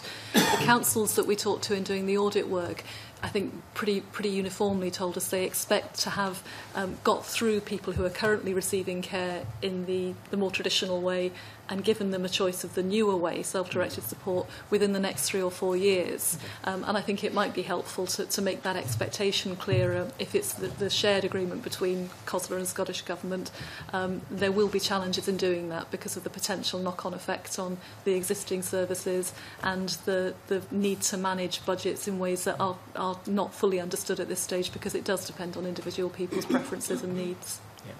Thank you very much. Scanlon. Thank you. I thought the point, in fact, you answered my question in response to Ken McIntosh, but self-directed support is not new. It's been in it was passed in the Act in 2001 and the regulations came through on direct payments in 2003.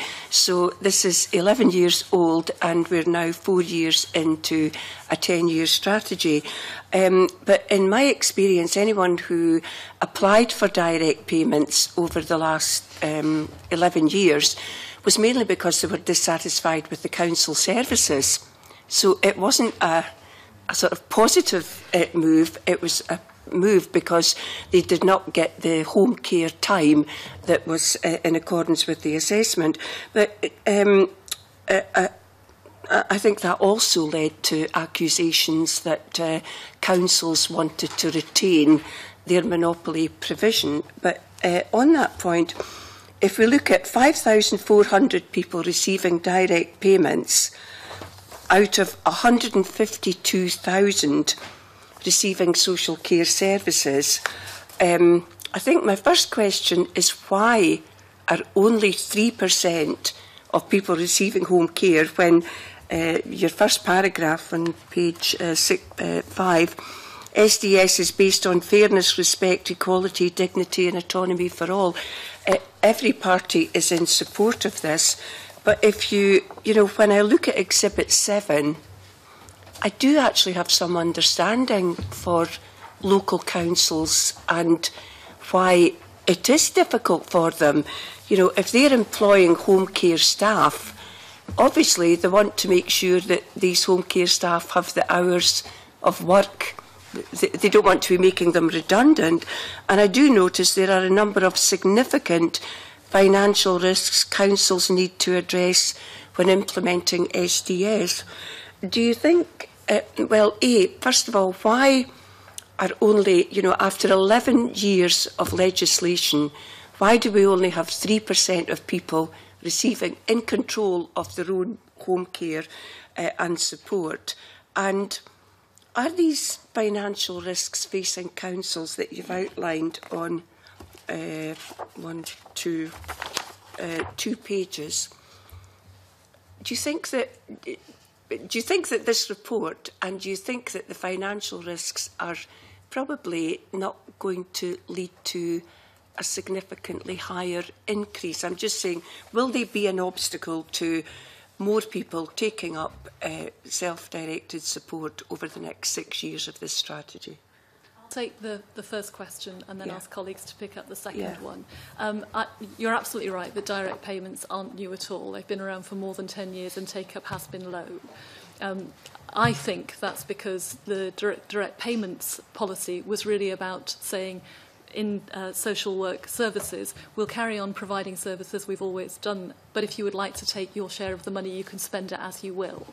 What's different about self-directed support is to say for all of that social care, the starting point should be the needs and preferences of the individual, putting them in the driving seat. So rather than being a sort of opt-out, as I think you've rightly described it, from the mainstream services, in inverted commas, it turns that on its head and puts the person needing care in the driving seat. It doesn't say to everybody, you must take a budget and manage it. That's one of the options available. There's also the second option, which is to say, we'll assess a budget and we'll manage it on your behalf in conversation with you, or you can carry on as before if that suits you, tapping into the traditional services that we've offered. So my expectation is that it will lead to much greater take-up because it changes the starting point for all of this and works it on from there. Now, doing that has to be a good thing in terms of giving more choice to people and reflecting the fact we're all different and different things matter to us. But as you rightly say, it does bring some real challenges and risks that councils need to manage to be able to do that in a way that protects individuals and also keeps their services and their budgets sustainable. I'll maybe ask Fraser to pick up that second part of it and colleagues to chip in if that would help. And I think, Mrs Callan, just to emphasise Caroline's point on Exhibit 1 where we tried to set out self-directed support, I think the thing that took me a while to get my head around is it's not really a choice of taking self-directed support or not. Self-directed support is a completely different way of providing services, and in a sense the bit at the top of that Exhibit 1 is almost the more important bit of the process, I think. I think that's where the really significant cultural change comes, because as you say, some of the other, by the time you get to the bottom half of that picture with the different ways of delivering it, most of those are kind of in place with the exception of option 2, which is a bit newer, but actually it's that whole process of discussion and starting with the user that's the really big change. And in that context, as you've rightly pointed out, Exhibit 7, we've tried to point out some of the things that councils and others need to think about in delivering this, but the starting point has to be the needs of the service user, and everything falls from that. So there's that kind of pretty fundamental mindset shift, I think, that's the important thing here. The Act of 2001, but I do seem to remember that it was either a council had a duty to provide or it was individuals had a right to ask, but I can't quite remember the balance. But I do appreciate this has gone further, but you know, there was a lot of work went into direct payments, and 11 years later we've got 3%. I think that is pretty disappointing. And just my final point is really one of your key recommendations. The Scottish Government should engage and maintain contact with COSLA, Director of Social Work, to coordinate guidance and information to support this, and also have a strategy to measure and report. I'm just wondering why that's a recommendation. Would we not expect them to do that anyway? We would, and as this committee has focused in on the past, the strategy for measuring isn't always robust enough to really demonstrate that the policy is having the impact on people's lives that it was intended to.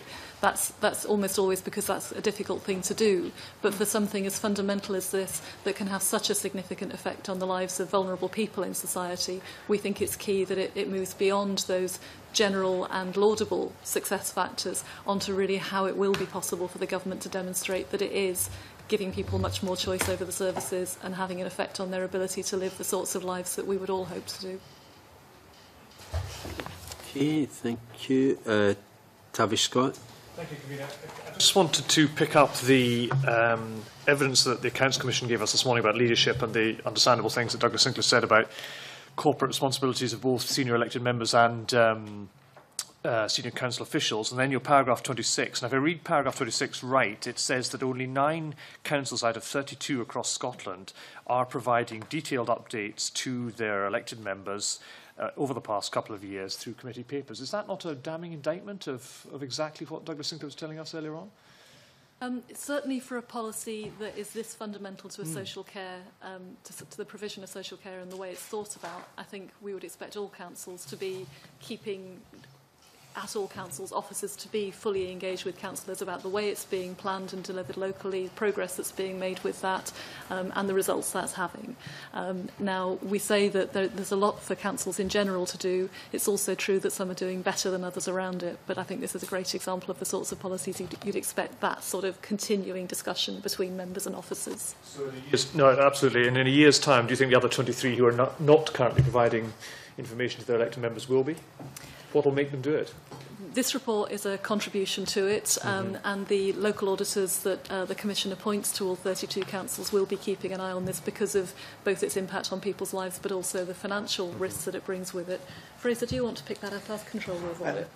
Just to agree with all of that, and also to say that we are, as Claire said earlier, looking at this relatively early in the formal implementation of the policy, and therefore without prejudging any decisions that the Auditor General and the Commission might want to make. It would be surprising if we didn't want to return to this at some point in the next few years. So, as Mary Scanlon rightly said, we're 4 years into a 10-year strategy. Indeed. And 23 councils aren't considering this on a regular basis. There's something way wrong there, isn't it? And as you say, that is, given the fundamental nature of this change, we would expect that to be better on that, okay. For sure.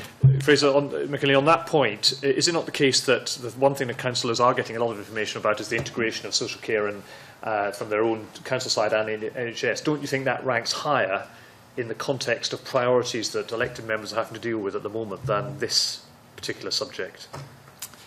I guess I'm not really in a position to say whether it ranks higher or not. I guess it's a more immediate and obvious issue for them to grapple with. Exactly. There's a decision for them to make about what kind of model of health and social care they want. And I think what we would like to see very quickly is, once they've agreed on a governance model around health and social care, then actually getting into, well, what does that mean in the context of things like self-directed support? How is that going to work? What are the opportunities to make that better? In an ideal world, you would hope that, in a sense, the conversation might be another way around it. They were thinking about the implications of self-directed support as they were making the decision. Again, we're not, I think we haven't done the work really to say the extent to which that's happened or not, but there's clearly a very close connection between those things, and again we'll be keeping a very close eye on how the different models of health and social care integration are impacting on their ability to deliver this new policy change. I agree with that, and I don't think it's possible to separate out the integration of health and social care and self-directed support. The way you do one will affect the way you do the other. There are questions that we highlight in the report about the way in which people may have more choice over the way their health support is planned and funded to give them a pot or a package of care that hangs together. So I wouldn't prioritise them as one being more important. I think this is not quite as wide-reaching initially as the integration of health and social care, but I think they should be being discussed together.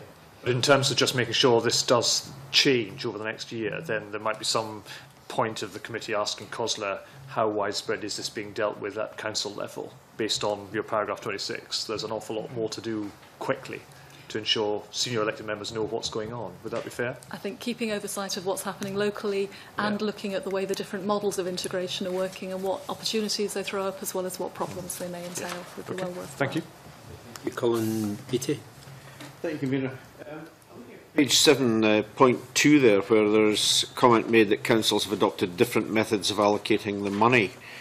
That sort of raises to me the thought that someone moving from one council area to another might receive a very different service. And I wonder, is that the point that's being made here? It's not the primary point we're making, although that is a risk, and I'll ask the team to come in on that in a moment. The point we're making refers to the different methods for allocating budgets to individuals that we set out in Exhibit 6 on page 33 of the report. And there are two mainstream approaches that we've seen in the work here. The one is really a points-based system that starts off by assessing somebody's needs and assigning them a score depending on the sort of intensity of their needs. That score translates into a budget which can then be used to buy different forms of care and support to reflect their choices. The other approach is to start off by assessing their needs and allocating a budget that is aligned to what the traditional form of services would have looked like. Now, in terms of both sort of fairness and equity and managing the risks on the budget overall, they've both got pros and cons that we've tried to set out here. But that they do need to make sure they're flexible enough to respond to both the growing number of people who are likely to need social care in future and to changes in the form of services that may well be needed as people choose new forms of care and move away perhaps from some of the traditional things like day centres that have often been the focus of social care in the past. So that's really what we were focusing on, rather than the risks of people moving between areas, which also need to be considered. So is it only those two methods that you've mentioned that you're actually referring to, or are there others? I'll ask the team to come in. We found one more, which is in the exhibit as well, in Perth and Kinross Council. Claire? Yes, that's right. The solution-led model that we mentioned in Exhibit 5 that we saw in Perth and Kinross was slightly different to the other two that the Auditor General has described. And I suppose one way of articulating that is it's much more of a bottom-up approach. So the conversation with the person about their needs comes first, and the discussion about the resources needed to fit around that package of care in its broadest sense comes much later in the conversation. The focus really is on building it up from the bottom, from thinking about what's needed and then thinking about the finances as you go through. The advantage to that is that it puts a lot of trust in frontline social workers to have that conversation and be aware of what the options are and what some of the affordability issues might be around that. One of the risks, and we highlight that in the report, is the need for really good controls in a financial sense around that. So we've got an example in the report that says a little bit more about what's happening in Perth and Kinross. And what we saw there at the early stages of them moving to this approach was weekly financial management meetings, constant discussions between social workers and finance teams to keep a very, very close eye on what the implications for resources were from giving frontline social workers much more responsibility for having those discussions with individuals. In essence, it is what the self-directed support policy is trying to achieve, is that close connection between building a very individualised package of care or support or services for a person. But there are risks around that, and we only saw that happening in Perth and Kinross and didn't see that elsewhere in Scotland. Are you satisfied that, given the different systems, that it's adequately transparent, that people can clearly see how the allocation is done? I think that's very important. That is one of the issues we've tried to draw out in the report, the need for that clarity about that discussion. In a sense, self-directed support brings that, because it is about an individualised package. It is about more clarity about the care you could get, what the options are and how much that might cost to provide. So self-directed support put together surely is the critical thing, and the transparency in that process is very important for confidence. Absolutely, and as self-directed support is rolled out more broadly across Scotland, we would certainly see that would start to become an advantage of the policy being rolled out. It's not happening for everybody yet, but absolutely that should be happening as part of the discussions that people are having about their care. Just looking at page 12, paragraph 18, this question of the 5%, I notice that it says that 5% of eligible social care users, and then it says that these direct payments accounted for 2.4% of the council's social care spending. That would imply to me, and tell me if I'm wrong here, that those who have taken this up are perhaps those with less profound needs than others, since they're absorbing a far less than their proportionate share of the budget. That's our assumption. We don't know whether it's the case or not because of the information that's available and not available at the moment. And clearly that in itself has got implications as self-directed support is rolled out across everybody who gets social care over the next 3 or 4 years. Understanding as each person's needs are assessed, both new users and people who are already in the system, what their relative needs are and what the impact of that is on the overall budget and the overall shape of services is key to the rollout of this, and it's why we focused on both the need to be really clear about people's needs, but also to manage those risks in ways that are mean the budget won't be bust and that people are treated fairly over time. Do the councils have any projections as to what the take-up will be? There's absolutely something that we saw as a risk when we carried out the work. We certainly saw some of the areas that were slightly slower off the mark, if you like.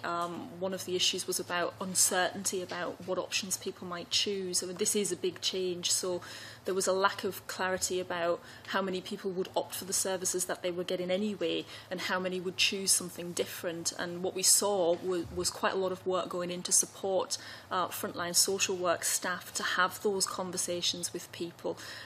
We've not yet mentioned that there are quite a number of examples in the report that I think try to bring to life what self-directed support will look like for people who need care and support services. And we found when we talked to staff who are involved at the front line that seeing those examples and sharing what's possible around self-directed support right through to the elected members actually brought it to life, made people have a much better understanding about what was possible and what was achievable with self-directed support. So I think that will just take time as that spreads. And we heard from our case study councils that it wasn't necessarily something they expect people to make a single decision and then stick with, that it might be a sort of snowballing, a growing, as people realise more what's possible with some of the options of self-directed support. So it's quite hard to make a prediction when people might come back in the review and change their mind and try something different and learn from other people they know and try other things. Clearly, it's early days, and I think we've just got to wait and see how this develops. Thank you. Mr Crawford. Thanks, Convener. This is an interesting time to go into this, just so soon after the Act's passed. And certainly as a parliamentarian, I'm finding this incredibly valuable because you've given us a starting point, a foundation. So when we go back and later to look at this again, we'll know where we came from. So it's incredibly valuable from that point. Now, the focus has been so far on what the councils are doing. I want to flip that back now to what the government's doing, because it's quite clear in terms of your under option 2 that you've described, which is asking others to arrange the chosen support that they have, that there are issues as far as councils are concerned in there in terms of the guidance they've got to deliver. And in paragraph 31 you describe how there is a risk that some councils may interpret the rules and regulations so cautiously that they might limit the choice and control people have over their own support. And if we're going to move on from that low starting point, and that's why the Act's here, of 3%, that's going to be quite an important area. And you're obviously asking the government to develop that guidance. Can you give us a flavour of what you think that guidance might look like to help them, to help push this on a bit? I think our view at this point is that the government has done a good job in consulting and involving the people affected by this in developing the guidance. The effect of that was that it came out a bit later than some people might have liked, but our sense is that it is robust and well worked through because of the time taken, and that the £42 million of transitional funding has been targeted well towards both councils and to the third and voluntary sector and carers to help them understand what it means for them as well and engage in that. What we know, though, or what we expect, is that there will be some areas that are particularly tricky for individual councils or for all councils. We were talking just now with Mr Beattie about the potential implications of the different ways of allocating resources. Now, there will be some people who do that very well, and there will be opportunities, I think, to spread that good practice in line with the discussion you were having earlier with Douglas Sinclair about councils. There will be some councils who are struggling with it, either because they've got particular challenges in their area or because they haven't tapped into the networks of support and expertise that may exist elsewhere. So we think there's that role, first of all, of simply monitoring progress and identifying where there might be room to spread expertise and experience. And there may be areas also where the guidance itself needs to be refined or tightened or refreshed as the policy rolls out and people find new and better ways of delivering what this is all about. Were there any specific areas in there, Cathy or Claire, that you wanted to highlight on top of that? Yes, I think because option 2 is so new, it is expected to be something that, as councils learn, they will share. The guidance will get better. It's more of an evolutionary process. the issues that were raised with us by case studies that, were some of the very practical things and contractual things around relationships with providers who might manage somebody's budget on their behalf or administer their budget on their behalf. And that may involve not simply providing services and taking money out of the budget, it may be using that budget to buy services from other providers. And so there are various complex relationships involved in that. And councils retain the responsibility for making sure that people get the right care and also for the good use of public money. And so they need to keep an eye on how that works and make sure that everything works properly. So until some of these things are tried, it's hard for them to set out guidance that would be very clear for councils without perhaps limiting some of the options that people haven't yet thought about. How soon do you think government need to produce this guidance to allow things to move on? It's likely to be a continuing process. As Cathy said, people are developing this in different ways in response to different local circumstances. That's a good thing, but keeping a close eye on it and looking at where there are either particularly good examples that should be spread or particular problems that weren't foreseen, being flexible and responsive to that, I think, is important. What you're really saying is this needs to bed in a little bit more time to see where councils are actually developing the best practice so the government can use that then to provide the guidance to help others to get to where they need to be. Yeah, well, Is that basically where we tried to draw out what we saw was a lot of effort going in to have a community and sharing good practice and a real emphasis on partnership working between the Scottish Government, the local authorities, the voluntary private sector and people who need care and support to try and work together to think about what was possible under self-directed support and where that might go in future. It was a good, strong partnership arrangement. There was an issue about some areas feeling that guidance was coming out too late for them, but actually that was sent out in draft and there was real consultation around what the implications might be behind that guidance. So we saw that as a good thing. Thank you very much. Volunteer. Thanks, Convener. A couple of questions. First thing is in relation to the case study on page 24, the second paragraph, where you say there's been some tensions between the council and providers who feel that they were not fully involved in developing strategy. And I'd like to know a wee bit more what were the actual problems that were found in this instance, and have there been similar instances across councils across the country? I'll ask colleagues to pick up the specifics of Edinburgh in a moment. Maybe kick off by saying that, in a sense, it's not surprising that those tensions would arise, that what councils are required to do is to work with a range of private and voluntary sector providers, as well as their own in-house services, to talk about changes that might be quite far-reaching in terms of the sort of services needed and the way they're provided. And they are both trying to build the partnership that Claire's been talking about to do that, and to have to recognise that some of those providers of services will be in competition with each other in due course. So the tensions themselves aren't unexpected. It does really place a premium on managing them well and being clear what's up for discussion and what's not. Claire or Cathy, can you pick up the specifics from that case study? Yes, in this one we know that the council had developed a draft strategy and then shared that widely with providers, and there was a lot of consultation at that point. So it felt like a document that perhaps had not been developed in partnership at that point. However, that was a consultation draft and the engagement began from there. So what we say in the case study is what providers reported to us about having felt that they hadn't had a say. But there is an iterative process in that the final strategy is expected to take on board some of the comments that providers have raised since the draft one was issued. Is this found to be the thing that had in the back of my mind anyway was the council coming along saying this is the service we want, and a provider basically saying, well, actually there's a better way of doing this, and this is where the problems were starting, or is my assumption wrong? Feeling was in the early stages of development. However, the providers did report to us that they are feeling much more involved, and that council is trying very hard to involve them and listen to them and take on board some of the new things that they bring to the table. So it's a relatively positive example that we've included in the report. In paragraph 53, you talk about developing the strategies in the areas, but the thing that really I caught onto a little bit was really the last sentence. The risk is also greater for specialised types of services which relatively few people need, such as care of people with Huntington's disease, neurological illnesses and acquired brain injuries. Now, obviously, this is a bit of a sensitive area as well, and we can't have people falling through the gaps. So how do you find that councils are looking at these problems across the country, and do we have a problem here that hasn't been identified apart from in your report, or has it been identified out there, and are actions in place to close these gaps?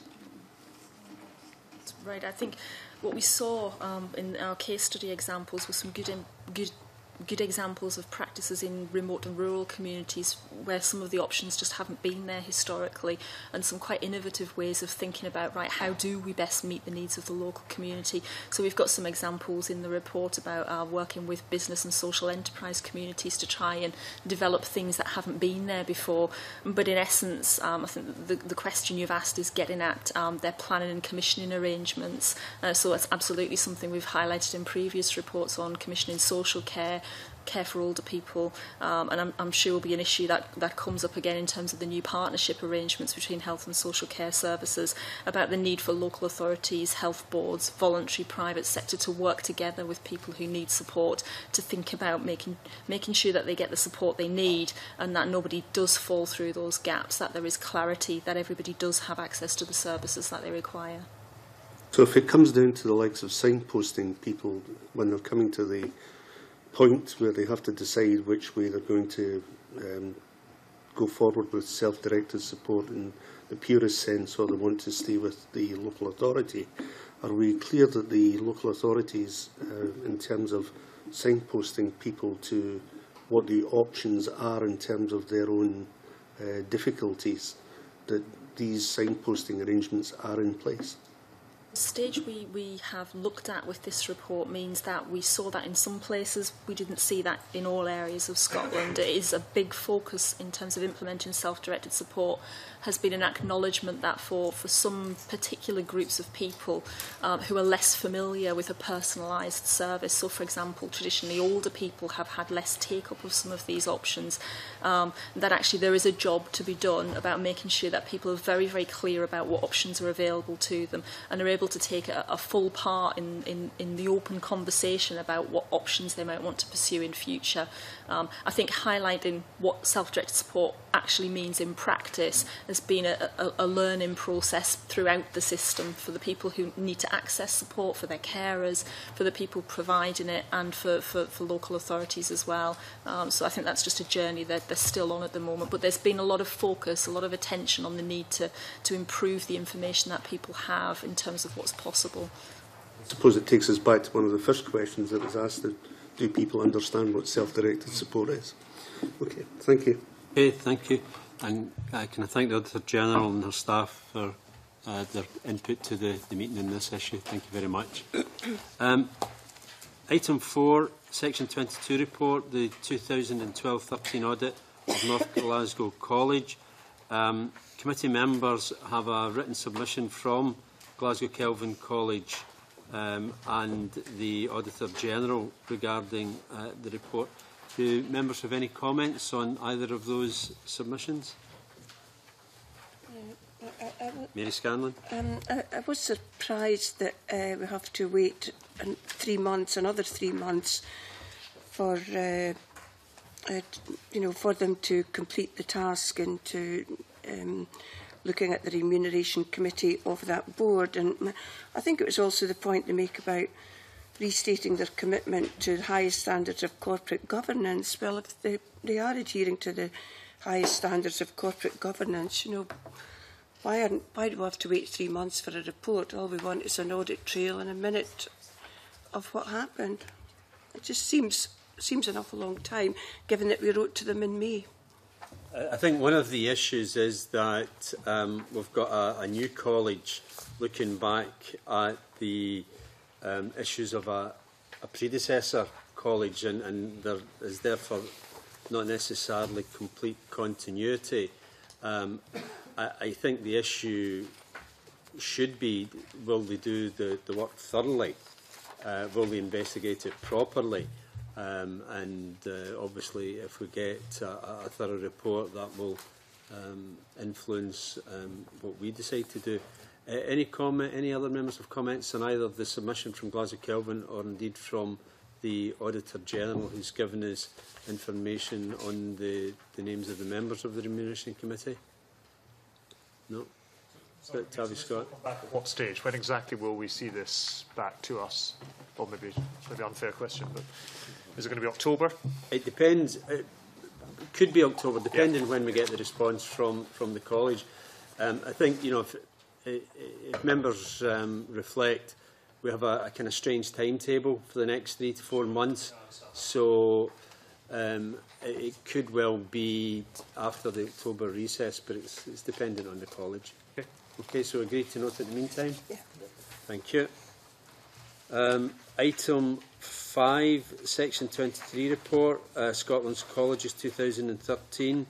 Members have a written submission from the Scottish Government about this. Any comments on the response from the Scottish Government?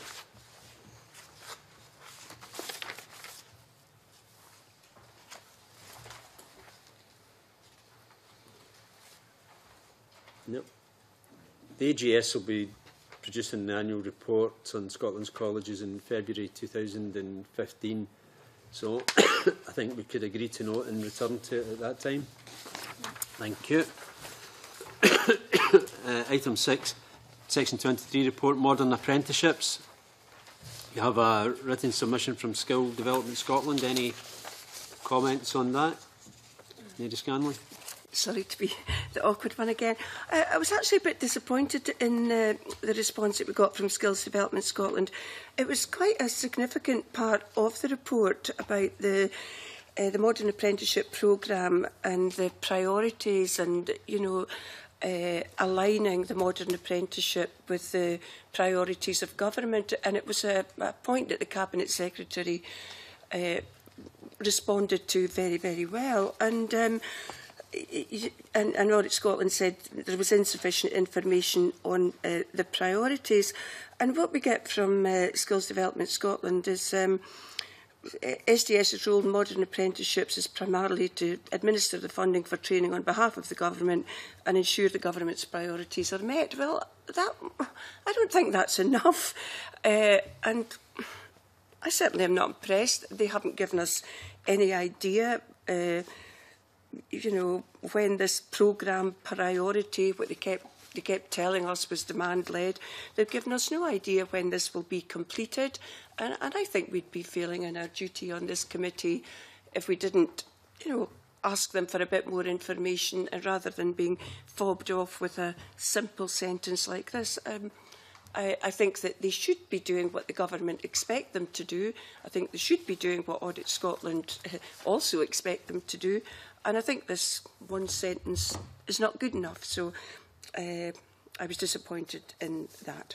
Okay, any other comments? Just ask a question. Have they answered what we asked them? Not entirely.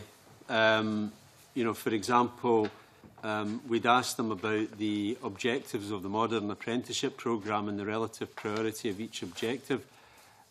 We haven't been given a great deal of information on what the priorities are, and I think that would be helpful.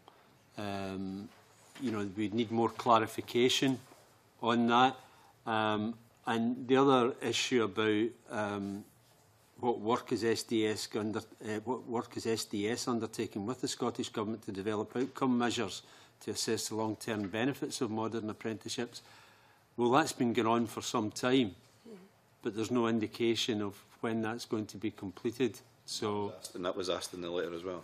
Well, I think it would be helpful if they would tell us when that could be completed. Tavish Scott? Yeah, I apologise for missing the first session on this. I'm a bit off the pace on this one, but if their role is just to administer a scheme, then that raises a fundamental question about that could be done in a different way, rather more effectively. All the feedback I get from my part of the world is that they are a top-down bureaucratic organisation who do not add value to a really good programme which is delivering as many modern apprenticeships as we want right across Scotland.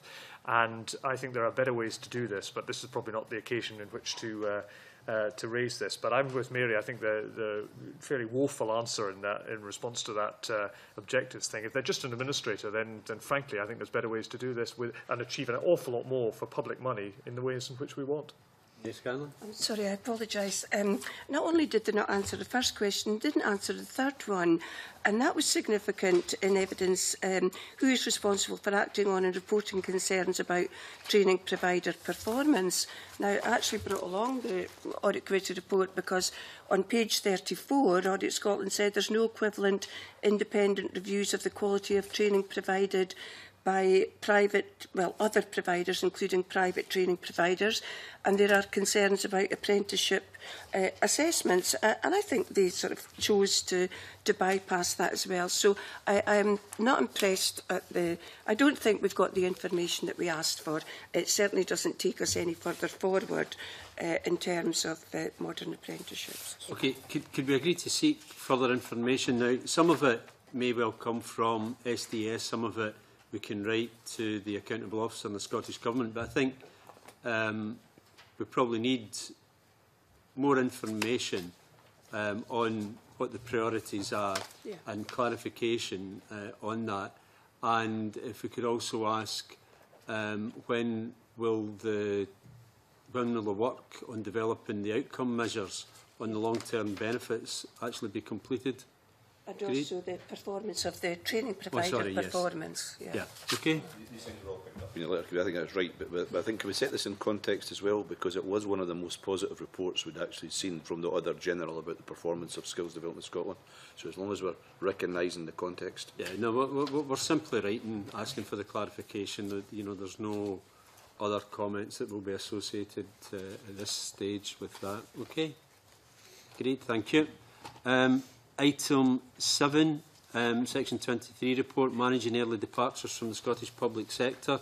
You have written submissions from the Scottish Government on the Joint Auditor General and Accounts Commission report. Any comments? Yeah. Ken McIntosh? Yes, I had a number of observations to make here, which I'd welcome clarification on. The first would be about confidentiality clauses. Clearly, there's a particular issue about the use of confidentiality clauses or the increase, the growing use of confidentiality clauses in recent years by this government, particularly in the NHS, which the Cabinet Secretary has finally acted upon to stop the increased use. However, it only applies to the NHS, but confidentiality clauses are used throughout the public sector. There was compromise agreements, just to give some figures. The police had about 203 compromise agreements at a cost of more than £2 million since 2007. Scottish Government directorates, so this is the Scottish Government itself, had 173 such arrangements at a cost of over £3.5 million. Local authorities had more than 10,000 at a cost of £32 million. So I'd be interested to know whether the government intend to apply the rules about confidentiality clauses to these bodies, or is it simply to the NHS itself? Also, the list of bodies at the back of this letter, which are covered by the revised reporting arrangements, they include, for example, the Police Authority and Scottish Fire and Rescue. They don't include Police Scotland itself. They don't seem to include the universities, who have been widespread users of these clauses, and they don't include the Scottish Government directly itself either, the direct agencies. And there's a final issue, if I may, within the guidance itself, which is about the difference between voluntary resignation secured by a financial consideration and a settlement arrangement. So just page 3, paragraph 1, the proposed process is as follows. If you just look at the bit that's in brackets and in italics, so NB, these materials may also be used to submit cases for voluntary resignation secured by a financial consideration. So you're paying somebody off to retire. However, the reporting arrangements do not apply to a voluntary resignation. And when you go on later on, paragraph 7, page 4, it says that voluntary resignations that have a financial consideration must be approved But it doesn't look like, and I still want to be clear from this, it does not look as if they have to be reported by. In the next paragraph, it says they only should be reported to the Parliament as required. Now, so what I don't understand is settlement agreements now have to be reported to us. Voluntary resignations with a payoff don't seem to be. It strikes me that that's a bit odd, to put it mildly. So I just like further clarification of all 3 points, if that's possible. Comments? You'll note on sorry, just before, on page 5, it does say the presumption against inclusion of confidentiality clauses in settlement agreements also applies to other public bodies, and to this end we will develop in consultation with public bodies a draft operational confidentiality clause which would be only inserted at the request of either party and then explicitly agreed with both parties. So, the point is that the Cabinet Secretary issued guidance about this last year. It wasn't followed. Every single compromise, every single one, I think maybe possibly with the exception of one, had a confidentiality clause included. So clearly it takes quite robust interventions, I would suggest, if we're actually going to end this practice. And this is not a new, this is a growing practice. This isn't something that's, people talk about this as if it's been around historically for ages. It's always been around, but the point is the use of it is growing, and growing remarkably in recent years. And I think it'll take explicit action in each of these sectors to stop it. We've seen it in the NHS now, and there's been a petition of this Parliament which highlighted its misuse. But I think it'll take more than just suggesting there's a presumption against the inclusion of confidentiality clause. That's not working so far. Bruce Crawford. Another point, I can understand where Ken's coming from in some of this, but there are some organisations out there, the way they're incorporated, the way they're organised, such as universities, where there is no mechanism for the Scottish Government to enforce that without primary legislation, because they're different types of bodies. They are not part of the public sector. They don't consider themselves that. So I just in terms of context, and in paragraph 7, understand where Ken's coming from, but do we really want to know about voluntary resignations of an employee who are out with the schemes as a Parliament? I'm not sure I want to know that, because that's just a normal voluntary process. I would want to know about voluntary resignations with a payoff. Yeah, but that's not what I was saying here. It's saying that the voluntary resignations of employee out with any existing scheme, is in paragraph 7, must be approved by the head of department and the Scottish Finance Department. I don't think we need to know about that as a Parliament. That's the point I'm making. Well, I mean, just further on here, what the Government is saying, the number of settlement agreements entered into across the Scottish administration, the cost involved, the Scottish Government will not disclose the terms and circumstances. That's fine, but they'll only do the voluntary resignations with costs as required. As required by whom? Do we have to? Okay. It's very clearly we have. Yeah. That point if you don't know what's going on, how do you know to ask? Well, can we seek clarification on those points, and then we can come back to committee with the response. Agreed? Agreed. Okay, thank you for that. And with that, we come to private session, item 8. The committee moves into private. We'll take a break for a few minutes.